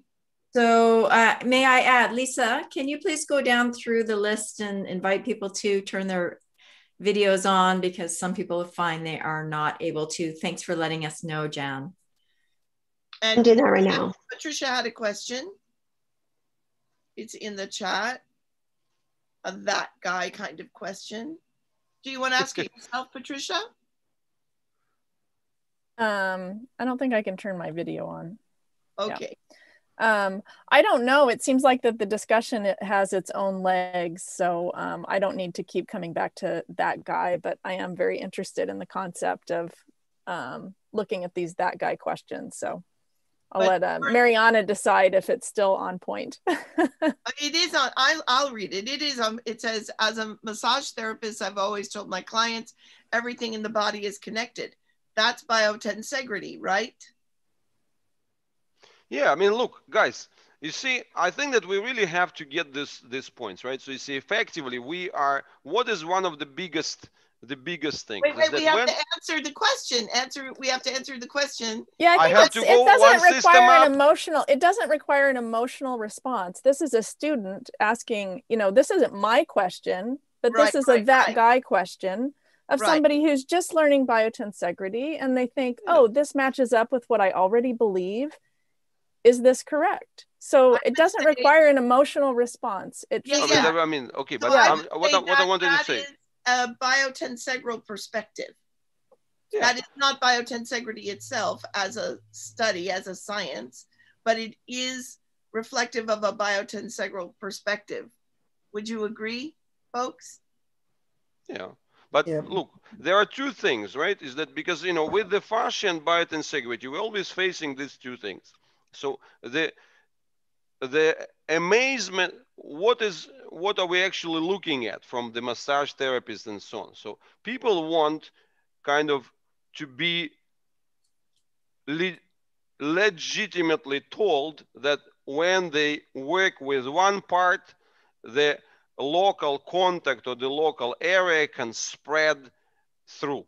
So that's and two ways of like legitimizing it is the concept of fascia on the structural level and the concept of the biotensegrity. That's what I believe we get as the most practical sort of things, and that's what draws people into this. Second thing, but when we get to this point, everything is connected to everything. What seems to get easily excluded from this conversation is the distribution of sort of between the weak links and the strong links, right? So you see, I see people all the time saying, look, I grabbed him by his big toe and now I'm changing his respiratory, let's say now his diaphragm is being pulled up and all these other things. So you see, like, and look, because it's fascia which is connecting it, so that is justifying that I'm doing the right thing, and that is like, and that is that's what's happening. So we have to really kind of distinguish this and say, okay, one point is to acknowledge that yes, there are links and this is a legitimate connection. The other thing is to say, well, how strong are the links? What are the weights and biases which come with other link? Like whether, it's not just, okay, I touch him at the toe, I'm going to have a meaningful and big impact at his diaphragm, right? So you see, why do you select the diaphragm then, right? So you see why, let's say you disregard the other parts, right? So you see, in that sense, we first have to acknowledge the layer of the connectiveness, but then once we acknowledge the layer of the connectiveness, we move to the next part, like, okay, but still within the connectiveness, there is specificity. So there are some links and some kind of chains which are stronger, and some chains and some kind of cascades of the links which are weaker. Some of them are emerging spontaneously and readily. Some of them are not emerging spontaneously. So biotensegrity in that sense is actually going beyond just legitimizing and saying, oh, what, everything is connected to everything. But it highlights, and that's, I think, is the value of the models, that it highlights the specific, unexpected, and kind of often paradoxical ways of how these connections work.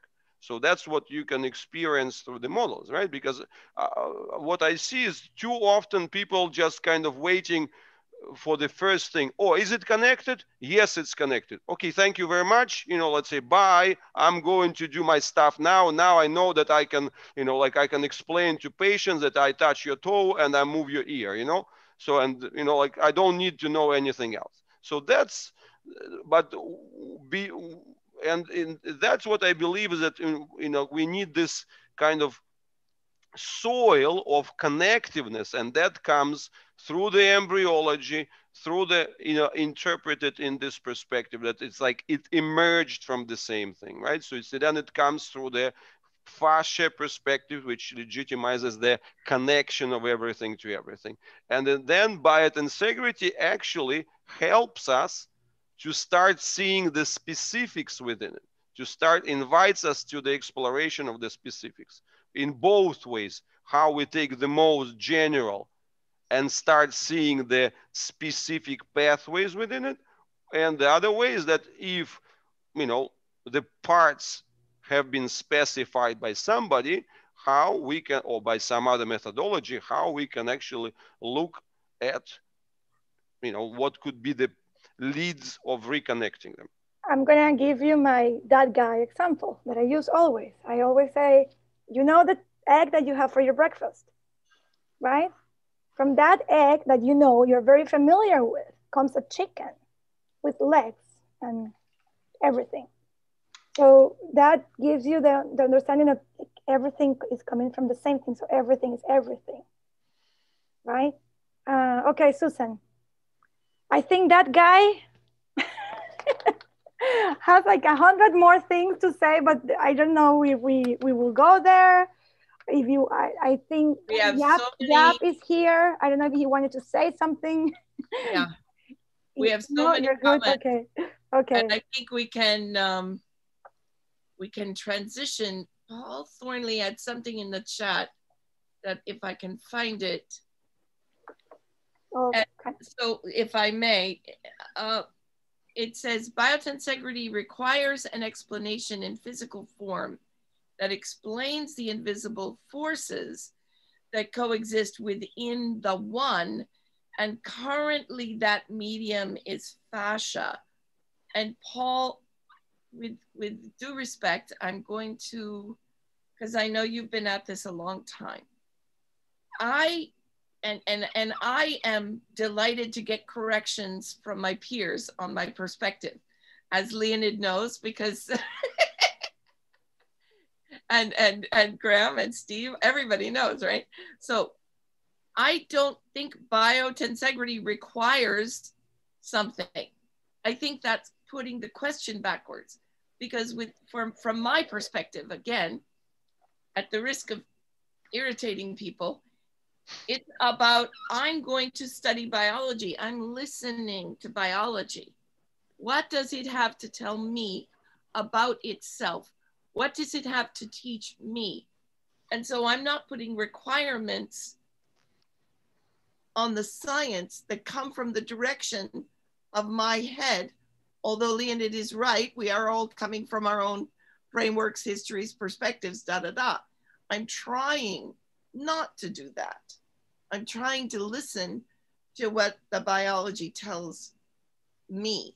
And then the other piece of this is the fascia as in the human body as a structural support system that I think is there, that I think has been borne out and shown to kind of be what's happening. But that's not the only thing that's happening. That's not the only level at which forces are transmitted through the system. And a cell can't be a cell without transmission of forces through its internal system. And Steve put in the chat, intracellular to extracellular. That's part of a continuum as well. So this structural, functional force management system goes down below the level of the fascia in terms of fractal scale levels in the system. And, you know, we have our macro bodies. I want to push a car. I don't think of trying to do something with my fascia. I think of trying to do something with my whole self to get myself together to begin pushing that car. So those are my thoughts there. And I don't think we've got a specific person assigned to sort of throw the questions out. So maybe somebody wants to step up, but Steve, you're unmuted. Is that because you want to say something or because you just happen to be unmuted? I just happen to be unmuted in case I want to run. Okay, fair enough. Mariana, I'm going to pass it back over to you. Well, I think because we don't want to stay here forever, and there are many things that we know they're being understood differently, and it is true that each field has its own vocabulary as well, which is not helping us. When sometimes we're talking about something that in this field means something, it doesn't mean the same to us, right? So I am really grateful for this opportunity to ask. And again, it's not only today. I'm just inviting all of you who are here in every single session that we have to ask, because that's gonna give us the opportunity to learn as a community. And I agree, like if I'm reading a little bit here, it's hard to be in everywhere at the same time. Paul is talking about, Paul, do you want to mute yourself? And I apologize, Paul. I should have asked you to jump in there. I apologize. Just to voice that last comment that you put there, because I have the same problem. If I want to be taken seriously in what I'm doing, and they are not at the same level as understanding what I'm saying, it doesn't sound right. Right? So I face this, what are you talking about? You don't know anything very often. So Paul, go ahead. Well, I don't really know where to begin because I only deal with human beings. I'm not a biologist. I've got no idea about dolphins and octopuses and cats and goats. I'm not a vet. I deal with people. So when I teach students to teach other people how to move, they have to have some concept of what they're looking at and what they're observing. And I've tried for 20 years to move away from this concept of biomechanical, traditional classical learning, because it loses people, it isolates movement, it creates all manner of dysfunction. And we have this ongoing competitiveness to always have to justify ourselves. And what I found with my learning through John Sharkey, in particular for the last 20 years, because we've always had the same language, we've had consistency in our language and our vocabulary and our understanding, that biotensegrity is a concept of forces. And fascia is the medium that brings those forces to life. And if we understand that and we share that properly, then it undoes the confusion and the misunderstandings and the misinterpretation of what we physically see people do during movement. So we take the complexity, which of course is there, because I'm not a scientist. I'm just somebody who teaches people how to move properly, or I do my very best. So they have longevity out of this amazing structure. But to have longevity, you have to have clarity about what you're asking people to do, and sequencing and timing and understanding forces that we're asking our body to endure. And understanding how to transfer those, we have to turn ourselves into a biotensegral structure. And fascia allows us to understand that with more clarity. And it takes away the discord and the misunderstandings and the fighting. It makes it much simpler because it just is what it is. We are fascia from top to toe. I know there are other words coming about it, and I know there's going to be a change of vocabulary in the future, but it's what we have right now, and it makes sense. And if in 10 more years' time or 20 years' time, they say that Biotensegrity is a load of rubbish as well, and there's another concept comes out that supersedes this, well, so be it. We'll move on with that. But we have to acknowledge where we are currently with the scientists and the people that are endeavoring to bring clarity to a very confused society and world. And we're just the ambassadors of it. But if we don't act like ambassadors, we lose our audience. And I, for one, am a global instructor. And I already have to fight to keep the audience on side because they're so classically trained, because they get a certificate, they get a degree, they get a master's, they get doctors in biomechanics. We can't give them a certificate in biotensegrity. But yet we are so bound by it because it makes more sense. So if this has any future and any longevity, we have to unite as a more foresightful community and project this properly. And I've not heard that today. And it's disappointing because unless we stick together, this is just a tea party. And yet it should be a movement that transcends us. So it has longevity. And that's my feelings on the matter. Because I'm doing this for 20 years. And I'm trying my very best to get better at it from the little bit that I know and who I learn of. But I hold you guys accountable because you're putting yourself forward as the figureheads of this concept. And you don't agree. And I'm telling people to come and watch this. And they're going, why? They don't agree. How are we going to transition from biomechanical classical learnings and transition into a better concept that makes sense if the people that you're saying are the ambassadors are just ununified? They just won't do it. I have nothing more to say. That was well put. So that was impressive. But look, shall I say that we, on the one hand, Leonard, 1 second. I'm not trying to be impressive. I'm trying to be honest. That's all I want. Yeah, of course, Paul. Yeah, I mean, look, I know you well enough for that.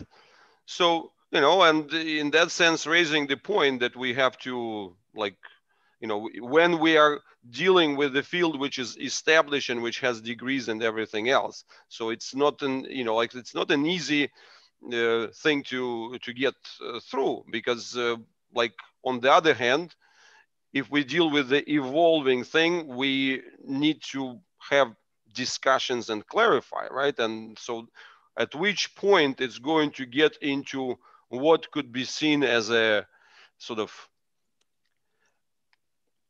certified curriculum. So that's a very good question, right? So because normally in all the other fields, the layers of conversation are separated. So the layers of conversation, which is sort of post-professional, it stays to professionals. The layers of conversations that belong to the early students, they come in a very, preordained form, and they are not being sort of allowed to the post-professional conversations. So you are right in that sense, but I guess we have to respect the phases, right? So you see that we need to evolve to this and kind of get to that level at some point. Go ahead, Graham. Can I add a little bit to what you said, Paul? Was really inspiring because lots of things in that, because all of us come to Biotensegrity from different places, and here we are, and we want everyone to be, we want to encourage everyone to reach their potential in understanding biotensegrity, and then it goes out from there. At the same time as we're pulling up, for better language, pulling up the novices, people who are just here for the first time, we're also behind the scenes pushing it forwards into new realms that haven't even been mentioned in these tea parties. And that's the juggling act in integrating everybody together, because we're all part of this same thing. So I agree with what you said, Paul, and we're all part of contributing to that process by just being here. Thank you. And that's really the beauty of it, is that we have these discussions. And one of these discussions is the need to unify. And how do we do that? I don't remember if it was on the tea party or at one of the after parties, we have people like Jean-Claude Guimberteau and Neil Galloway, and of course, Steve and the board, talking about how do we come to these agreements. And at the same time, it is so important in an emerging science to have these discussions, not to shut people down. And that's what we try and do. And it's one of the things that we hear from people who hop on and keep coming back, is we go into this territory that is so enriching, because I can take these risks to say something and maybe I fall flat on my face, yet I have amongst my peers here suggestions of how I can then continue my thinking, continue my learning. And that is one of the things that people are excited about this community. And as you say, Paul, at the same time, it's something that can be off-putting for others who are used to the modern Western lens of top-down. I went to school learning how to say what I was supposed to say to get the grades.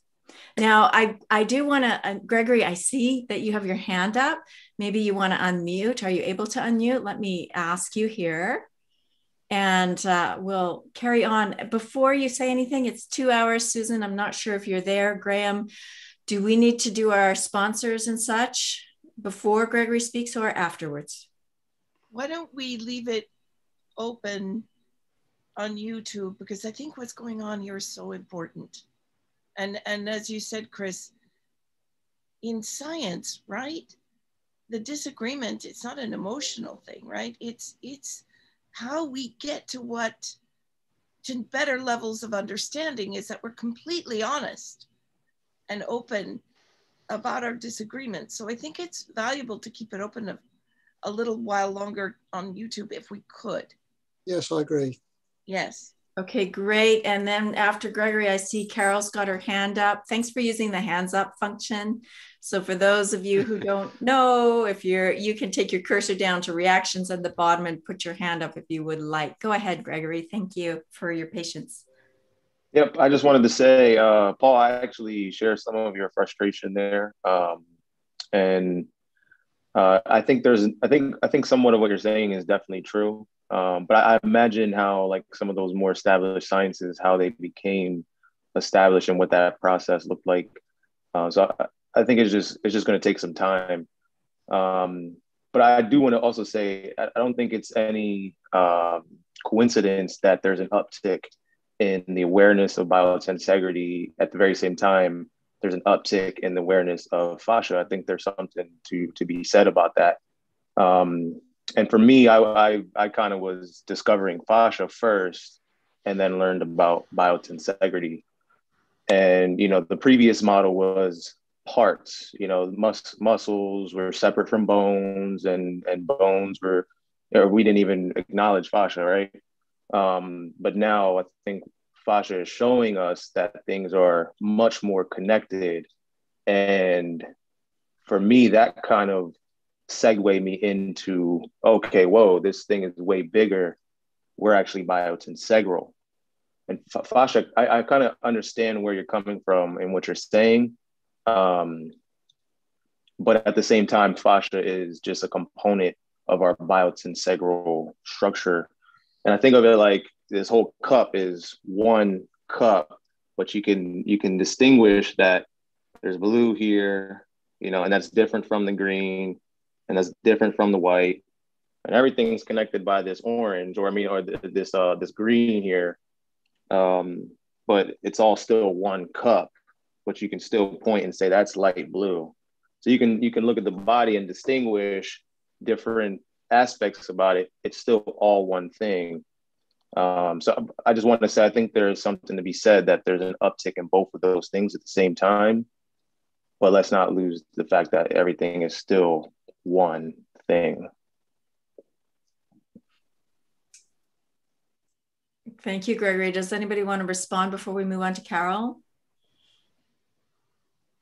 Okay, Carol, the mic is yours. I think, there you go.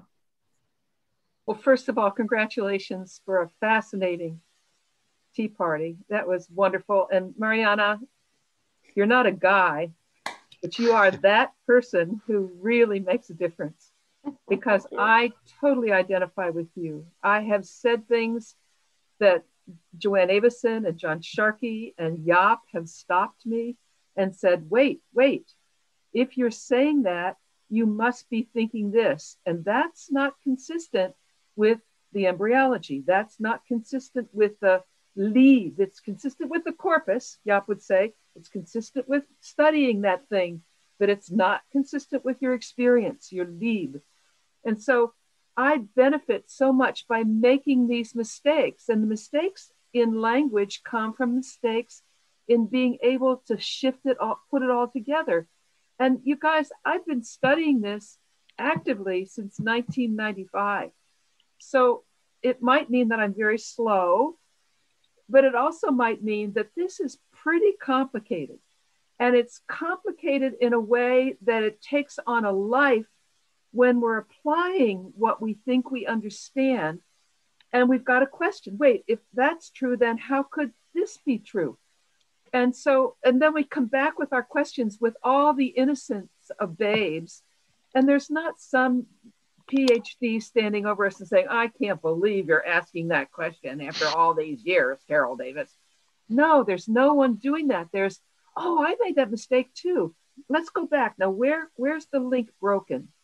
And Paul, I so agonize with you because I too want to make this come alive for my patients, for my students.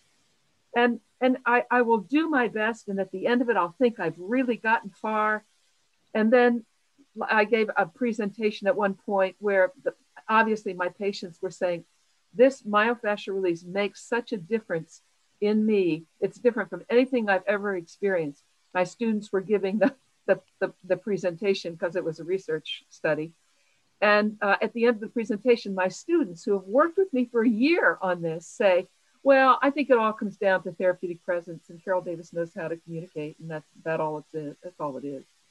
And I thought, oh my goodness, where did I fail? And so it's not a matter of failing. It's a matter of saying, I love the idea of a perspective. I love the idea of our lenses have all been set before we came. We come with a perspective, with stories we've told each other. And then, as somebody very eloquently said, we have to undo so many of those stories because it wasn't working. As Mariana said, did you see that picture on her face? That the way, this is not working for me. I don't understand it. But then we say, oh, this is starting to work. But then what are we really saying here? And Susan has helped me with my vocabulary. Steve certainly has.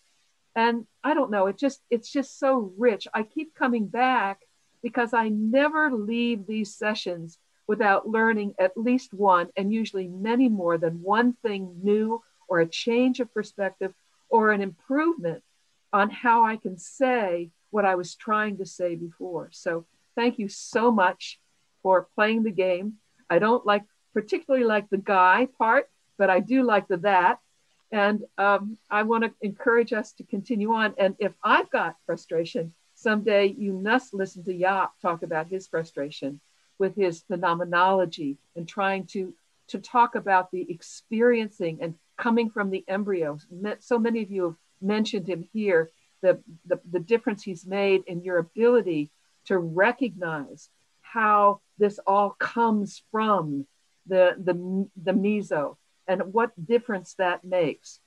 So thank you again. That's enough for me. Can I just add on to what Carol has said regarding YAP, and Susan's also mentioned that YAP did send us all a paper, an essay that he wrote after last week. If you received this week's newsletter, you will have received that. If you did not, you can always find the newsletter by going to our Biotensegrity Archive Facebook page and scroll down the list. You can find the newsletter, and then you will be able to find that. And it's well worth a read. And also, we can provide a link again this week. We should. Great. We should do it several times, let's say, remember, we have to remember that all these things, emails have 30% deliverability, Facebook has 5% deliverability, so we should be more brave with that. So, but Carol, yeah, but we need more volunteers. I mean, we can only do so much, Leonid. Or maybe automation, We have to you can automate it, yeah. I mean, let me find out. So, but Carol, I think that this is really wonderful point, especially, for me, especially the one that you started, that if you say that, that means that you think this, and how, when you think this, how does that relate to that? So this is exactly this process of saying what you mean, meaning what you say, what you actually imply by this, how, if you believe in that, or if you think that, how can you possibly, think this way? So this kind of, that's what I think is really the key, is that we are going through this unlearning process, and every time we talk about this kind of like a new mirror, that sort of suddenly materializes, say, oh geez, like I just didn't comprehend that, right? I didn't realize that particular aspect, and now it's sort of it has been mirrored back at me, and say, well, probably, I have to, but once you pull one thing, it's connected, right? So then you have to rethink and reshuffle the whole chain of the other thoughts. So that's the difficult part. And getting back to what Paul was saying, so this is one of the conversations that we're kind of having in the background. And I really believe is that at some point we will need to sort of see the biotensegrity as the umbrella. And I mean, personally, I think that in that respect, we are coming into, we really have to see this kind of triangulation there. So in a way that if we use the same term without further distinction to try to do the scientific bridge, experiential learning, and actually like pragmatic applications, this is way too much to ask, let's say under the same, like within the same word.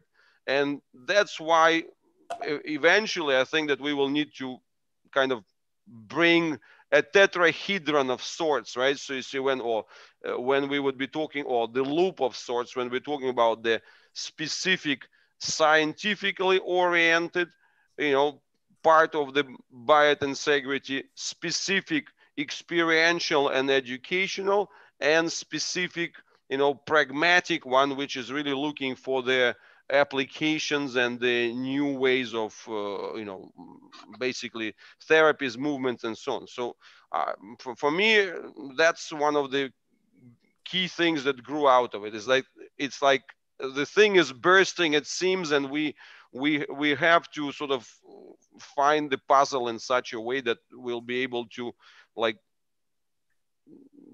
sort of, orient those goals separately, because these are demands which are very hard to unify, right? So you see, find the curriculum, we want this for the beginners, right? So you see, or give us the clean way how to convert this conversations into their practical applications. And then somebody else say, oh, like we want the communication with the real sciences, right? So you say, what do the real scientists say about it, right? But, you can't show them the same, these are all different, interfaces and facets, and you cannot show them the same thing, Is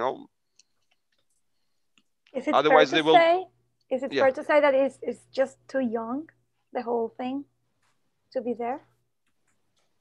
You can say that, but at the same time, I believe that this is the kind of question that I raised, is that, we have to realize one of the biggest things is that fundamentally we are linked to Fuller, right? Buckminster Fuller, we are linked to him. And that is a difficult part. So on, like the perspectives on Fuller vary dramatically. So from being,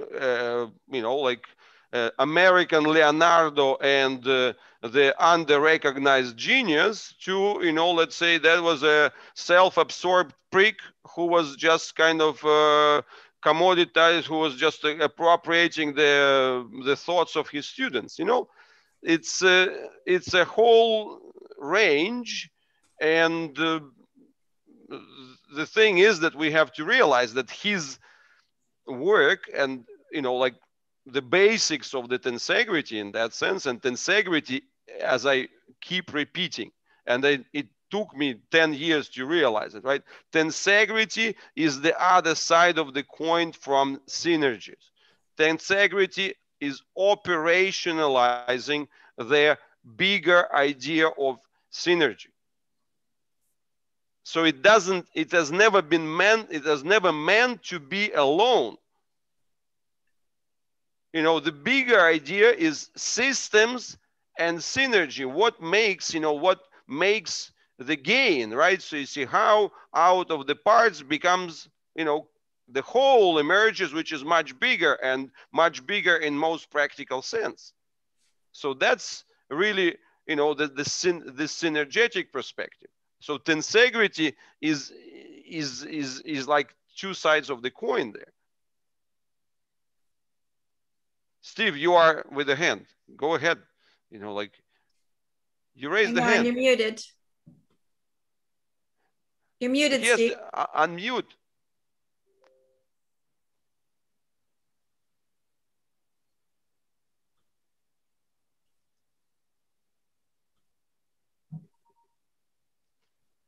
Okay, Steve, we need you to start again and unmute. The leftmost button. I got it. Well, there he is. Thank you. It was off my screen. I'm sorry. Okay, I need to get to share screen, which I'm going to do right now, and share this right here. And I showed this once, and I think if you spend a couple of minutes on looking at this thing, you have to understand that we'll never get the answer to those questions we ask. We have to live with that uncertainty. And that's part of the whole problem of complex systems. You never can get to the answer. You're always going to have uncertainty.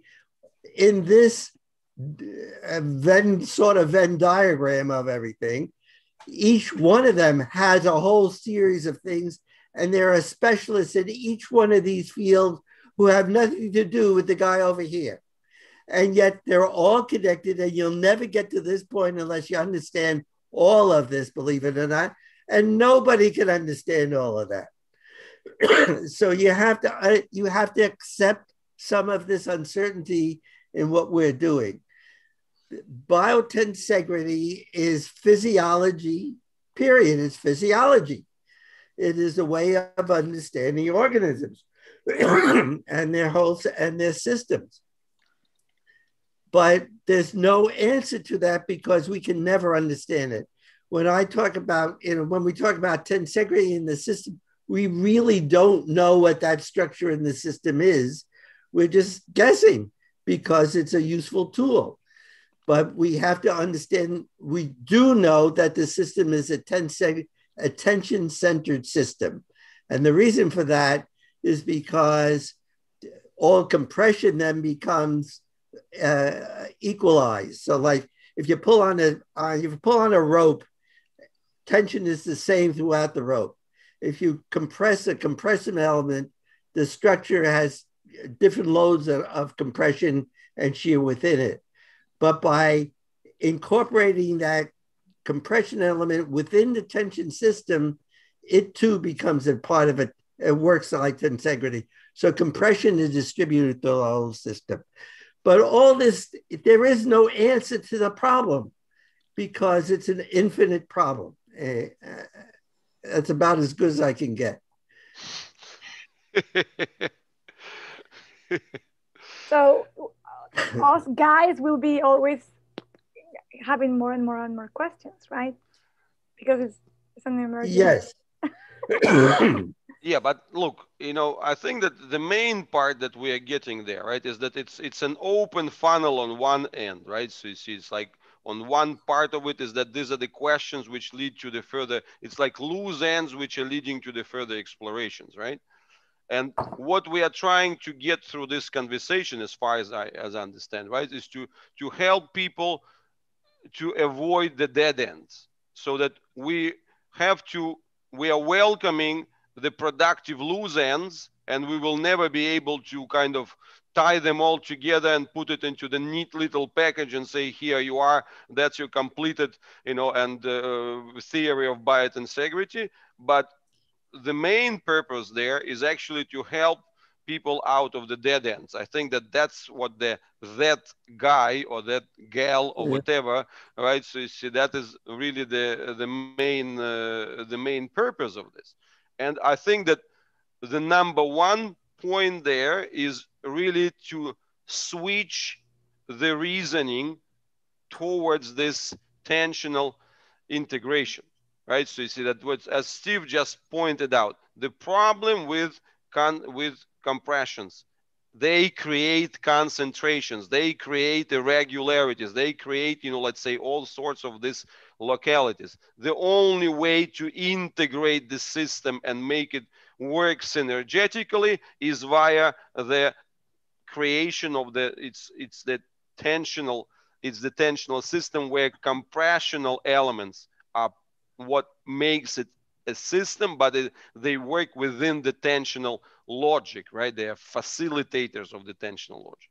And maybe Susan, you know, where's Susan? Okay, so because that was I'm here. Yeah, because maybe do you want to bring this conversation that we had about the definition with what happens if you if you cut the loop, or what happens if you break the strut? So I think that was actually a good sort of that guy level question. Maybe yeah, actually, part of the definitions. There was something on the anatomy trains. Hang on, Susan, let me pin you. Okay. So that people, it's not working. Mariana, can you do that?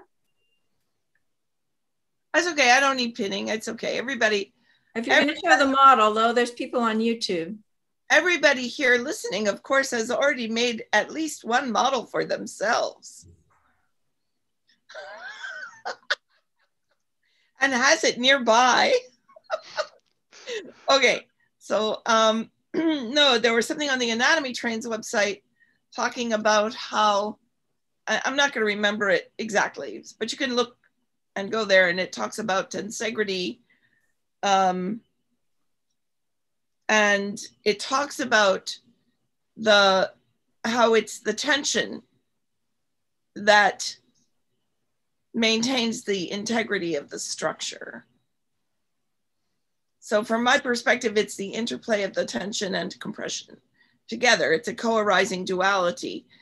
So I wrote and I said, where is this information from on describing a tensegrity? Because it's not how Fuller describes it. It's not how Snelson defines it. So I'm curious as to where this is coming from.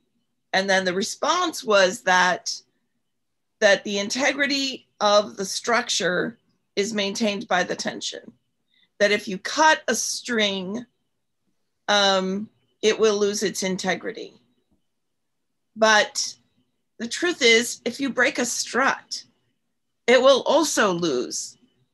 It will also not be the same structure, okay? The reason that these strings are tight is because of the sticks. The reason the sticks are compressed is because of the strings. This is biologically, we need to, I think, understand the concept as a co-arising duality of force, interplay, and exchange. And so you can't have one without the other. There is no tension without compression, like even in physics, as I understand it. But I'm open to correction. I love, and I have to say, to me, again, it's the disagreement, it's the back and forth that helps us develop this. So I think it's wonderful. If I get emotional about it, it's in a positive way. This is my straw that broke because I was trying to get it way too far, trying to connect more legs in the torso. And there was a little piece of tape holding it. So it was there until it was not anymore, and I lost the whole model. Right? Yeah.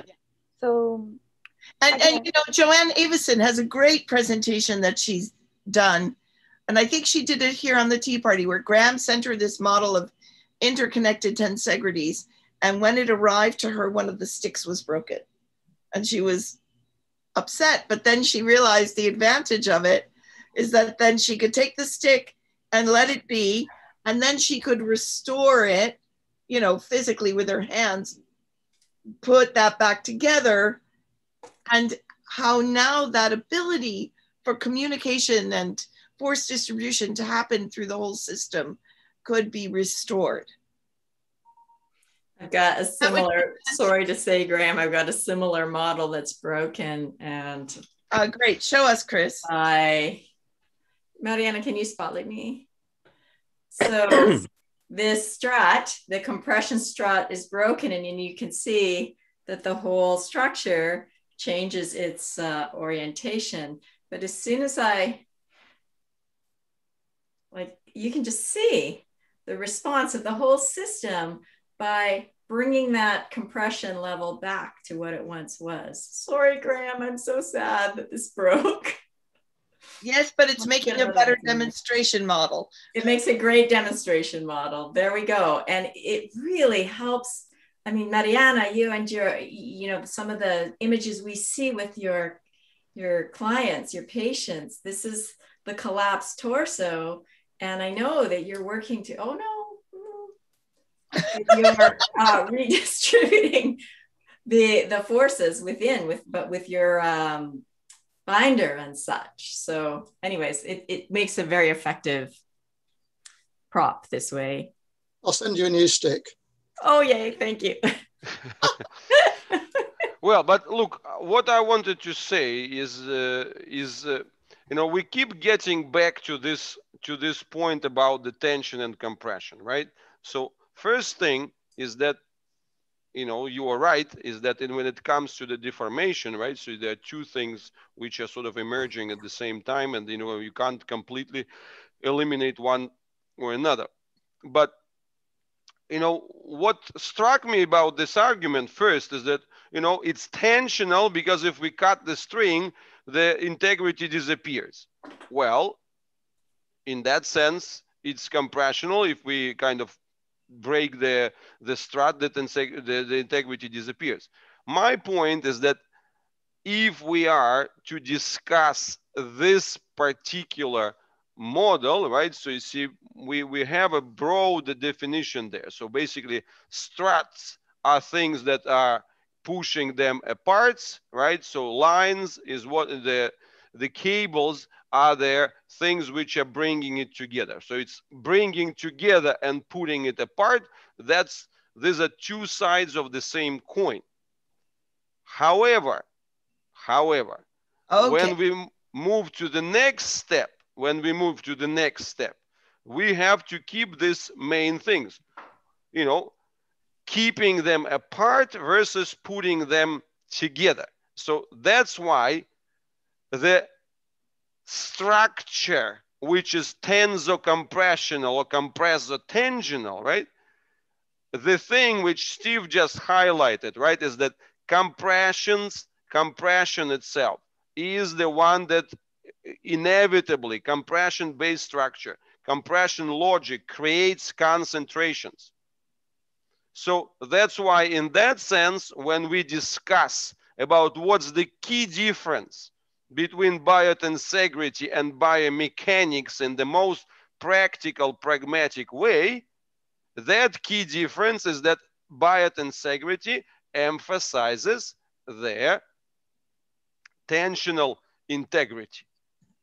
It's called tensional integrity for a reason. So if you want, integrity would not be there without the compression elements, without the things that are holding them apart. You wouldn't be able to scale the tension, right? So you see, in other words, the only way to scale the tension is by inserting the compression elements. You cannot, without the compression elements, you cannot scale the tension. But still, the logic of the system, the logic of the relationships is tensional logic, as opposed to the compression logic of the buildings and stacks and columns and so on. And that's what makes a big practical difference. That means a huge pragmatic difference, because once we also then move to the compression, to the tension systems, they have their own orientation. So the tension systems tends to spiralize. Compression systems, they budge, break, let's say buckle and so on. They don't spiralize. So this key property of the spiralization is only possible, like it's primarily driven by the tensional logic of the system. So which brings us to everything on the most practical side. So that's where the beauty that's where the importance, the most practical importance of the biotensegrity concept comes. So it's not just a kitchen conversation, right? And when I say that, my basic motivation is that biomechanics hurts people, I mean, that's what I see every day. For me, it's very simple.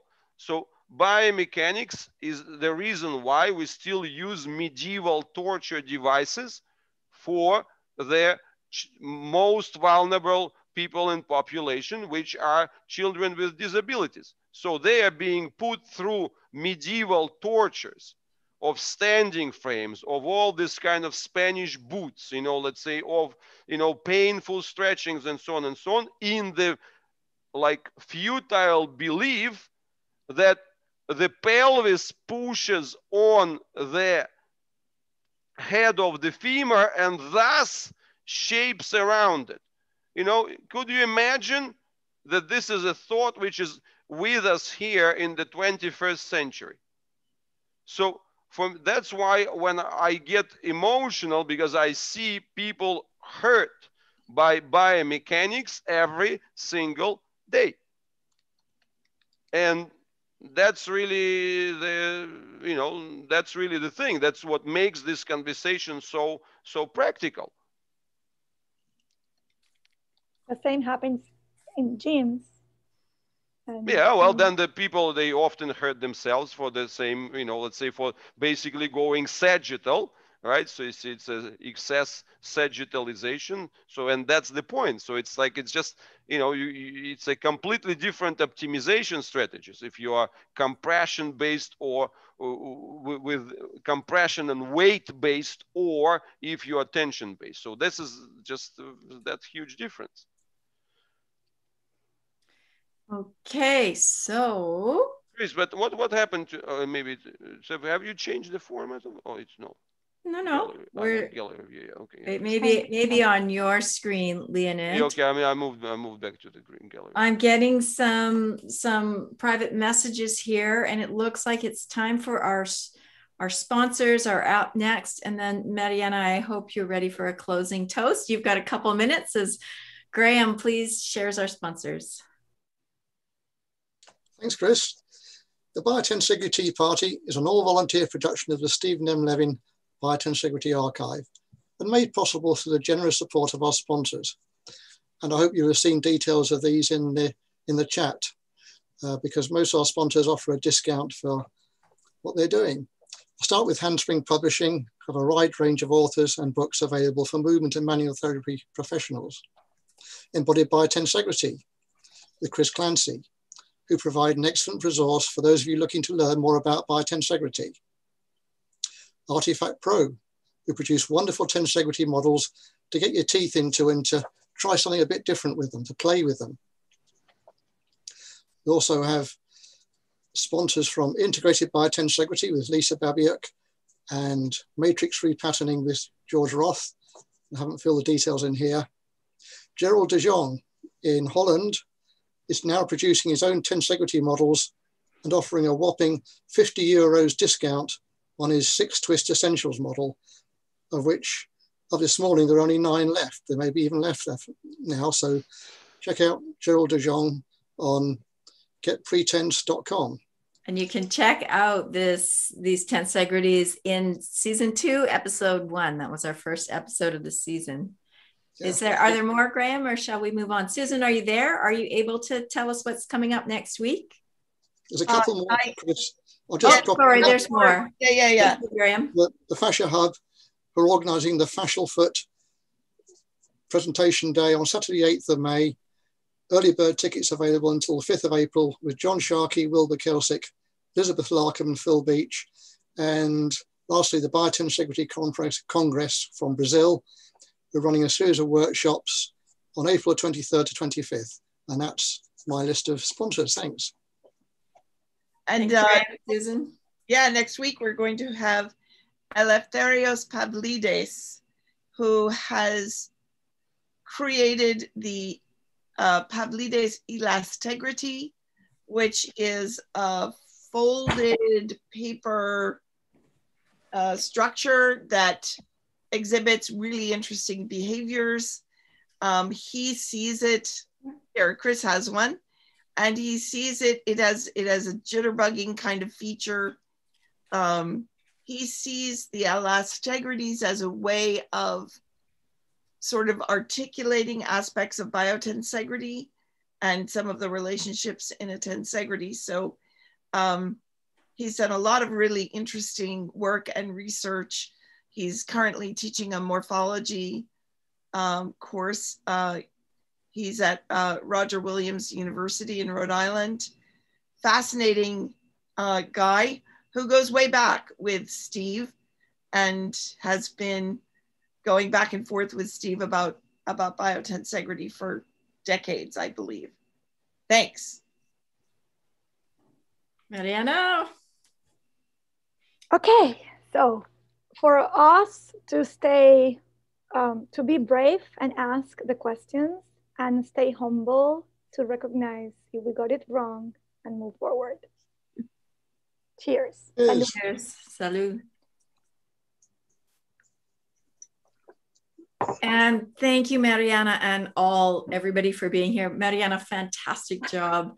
This is so full of information for us all and humor and discussion. And we are so honored and delighted to have you part of this team. And thanks for everybody.